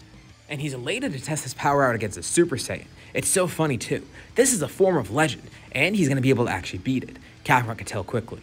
This guy is stronger than a Super Saiyan. So, he goes into Super Saiyan 2. But even that is not enough. Turles is able to contend with it. What is this power that this guy has? And Turles is equally amazed. Kakarot is strong, and this form, it's pretty impressive. But he doesn't need any Super Saiyan forms. The Tree of Might is enough for him. The two continue fighting, and Kakarot can tell that he has to end this quickly. He notices that the planet is losing its energy, and it has to do with that tree. Besides the fact that he wants to take the energy from Turles, he knows that he needs to stop this tree somehow. Of course, he has the perfect technique for that, Spirit Fission. All he needs to do is get a good hit on the tree and Turles, and he'll be able to return the energy to the planet. But first, he's going to actually need to defeat Turles, get him out of his way. And he decides he's going to end it with one attack. He powers up into Super Saiyan God, lunging at Turles with a powerful strike. But just as soon as his fist is about to connect, Turles jumps out of the way quickly, grabbing another fruit, and taking a bite of it as quick as he can. Damn it! Kakarot attacks again, but it's already too late. Turles grabs his fist and begins laughing. He feels the power coursing through him. This fruit, it was even better than the last one, and the power. He knew he was on the cusp of something great, and now he's finally gonna access it. But what is that power that he was seeking? It looks like he's gonna find out, and Kakarot is too. He begins powering up. An evil red aura surrounds him, and his hair, it begins growing longer, as Turles also grows in size. What is this? This isn't a Super Saiyan form. Turles doesn't even know what it is either. All he knows is that the power is great, and he knows that this is what's gonna help him win. If you don't already know, this is the evil Saiyan form from Dragon Ball Heroes, a form that Turles did take on after eating so many fruits from the Tree of Might. And here in this story, it's gonna act the same exact way. The power from it is insane. Kakarot tries to fight him in Super Saiyan God, but it's doing absolutely nothing. And actually, Turles is way ahead. He grabs onto Kakarot, brutally beating him, doing his best to have his fun and not kill him right away. Kakarot's hopeless to counter against it. He tries attacking, but he can't do anything. Every time he tries to hit, Turles either dodges or counters it with an even stronger attack. It feels like he's getting hit by a truck every time he's punched by Turles. And even his blasts do nothing. He hits Turles point blank in the face with a powerful attack, but Turles just brushes it off like nothing hit him at all. Turles is laughing maniacally. This is amazing. If only he could have more fruits, but he knows he has to pace himself. Damn it. Kakarot's gonna die here if it keeps going on like this. He needs to be safe. He needs to do something to actually counter this. And as much as he hates to do it, he's gonna need to run away here. At one point, he's able to catch his breath, quickly using the Kai to teleport over to Nail, and then teleport to the Sacred World of Kais. Kakarot arrives, and the two immediately know what's going on. He tells Shin and Kibito he needs to be healed. He hates to do this mid-fight. It seems cowardly, but there's no other way. He needs to make sure Namek isn't destroyed, and he also tells Kibito, after Kibito fully heals him, he wants him to heal Nail. He's gonna leave Nail here for the time being, and he tells him that he's gonna be back afterwards. He needs to stop this fight in any way possible. Kibito's able to heal him up fully, and now he's ready to head back. He even gets a small boost in power from it, but he doesn't know if it's gonna be enough. All he knows is that he might not have a second chance to escape, so he needs to make this count. He needs to unlock whatever power he was seeking. That's what's gonna be the key to victory here. That'll help him defeat Turles. But what is he gonna do for that? Is it gonna be from anger like when he got Super Saiyan in Super Saiyan 2? Is it gonna be from calmness like it did with Super Saiyan God? Or is it gonna be something else? He doesn't know yet. But either way, he teleports back, ready to take that chance. And Turles is pissed. He was a coward. He ran away. And Kakarot says it was the only way. The only way for what? He's not gonna win. Running away is gonna do nothing. And even though he came back here fully healed, that's not gonna accomplish anything either. If anything, it'll make Turles take even more delight in this defeat. Kakarot ran away, got fully healed, and he's still gonna die. It's gonna make Turles incredibly happy. But Kakarot welcomes it, powering up, lunging in towards Turles ready to fight again, and the two begin clashing once more. Kakarot's racking his brain, trying to figure out what to do to get more power. He's feeling frustrated. Nothing's working. He feels that same anger that he felt when he first went Super Saiyan in Super Saiyan 2. But it's not gonna do anything here. I mean, Super Saiyan God's about calmness. Maybe he's going about it all wrong. And he keeps trying to think. He tries fighting Turles more and more, but it still isn't doing anything, even with that slight boost in power that he got. But at least this helps him last longer. Turles tells Kakarot he's gonna prolong this as much as possible. Kakarot deserves to suffer for doing that. It's kinda sad that he has to kill a fellow Saiyan, but he can't have any competition in this universe. As Kakarot's being beat up, angrily he then throws a punch at Turles, and this one actually hits him and does some damage. And for a brief second, Kakarot saw a blue aura coating his fist. What the hell was that?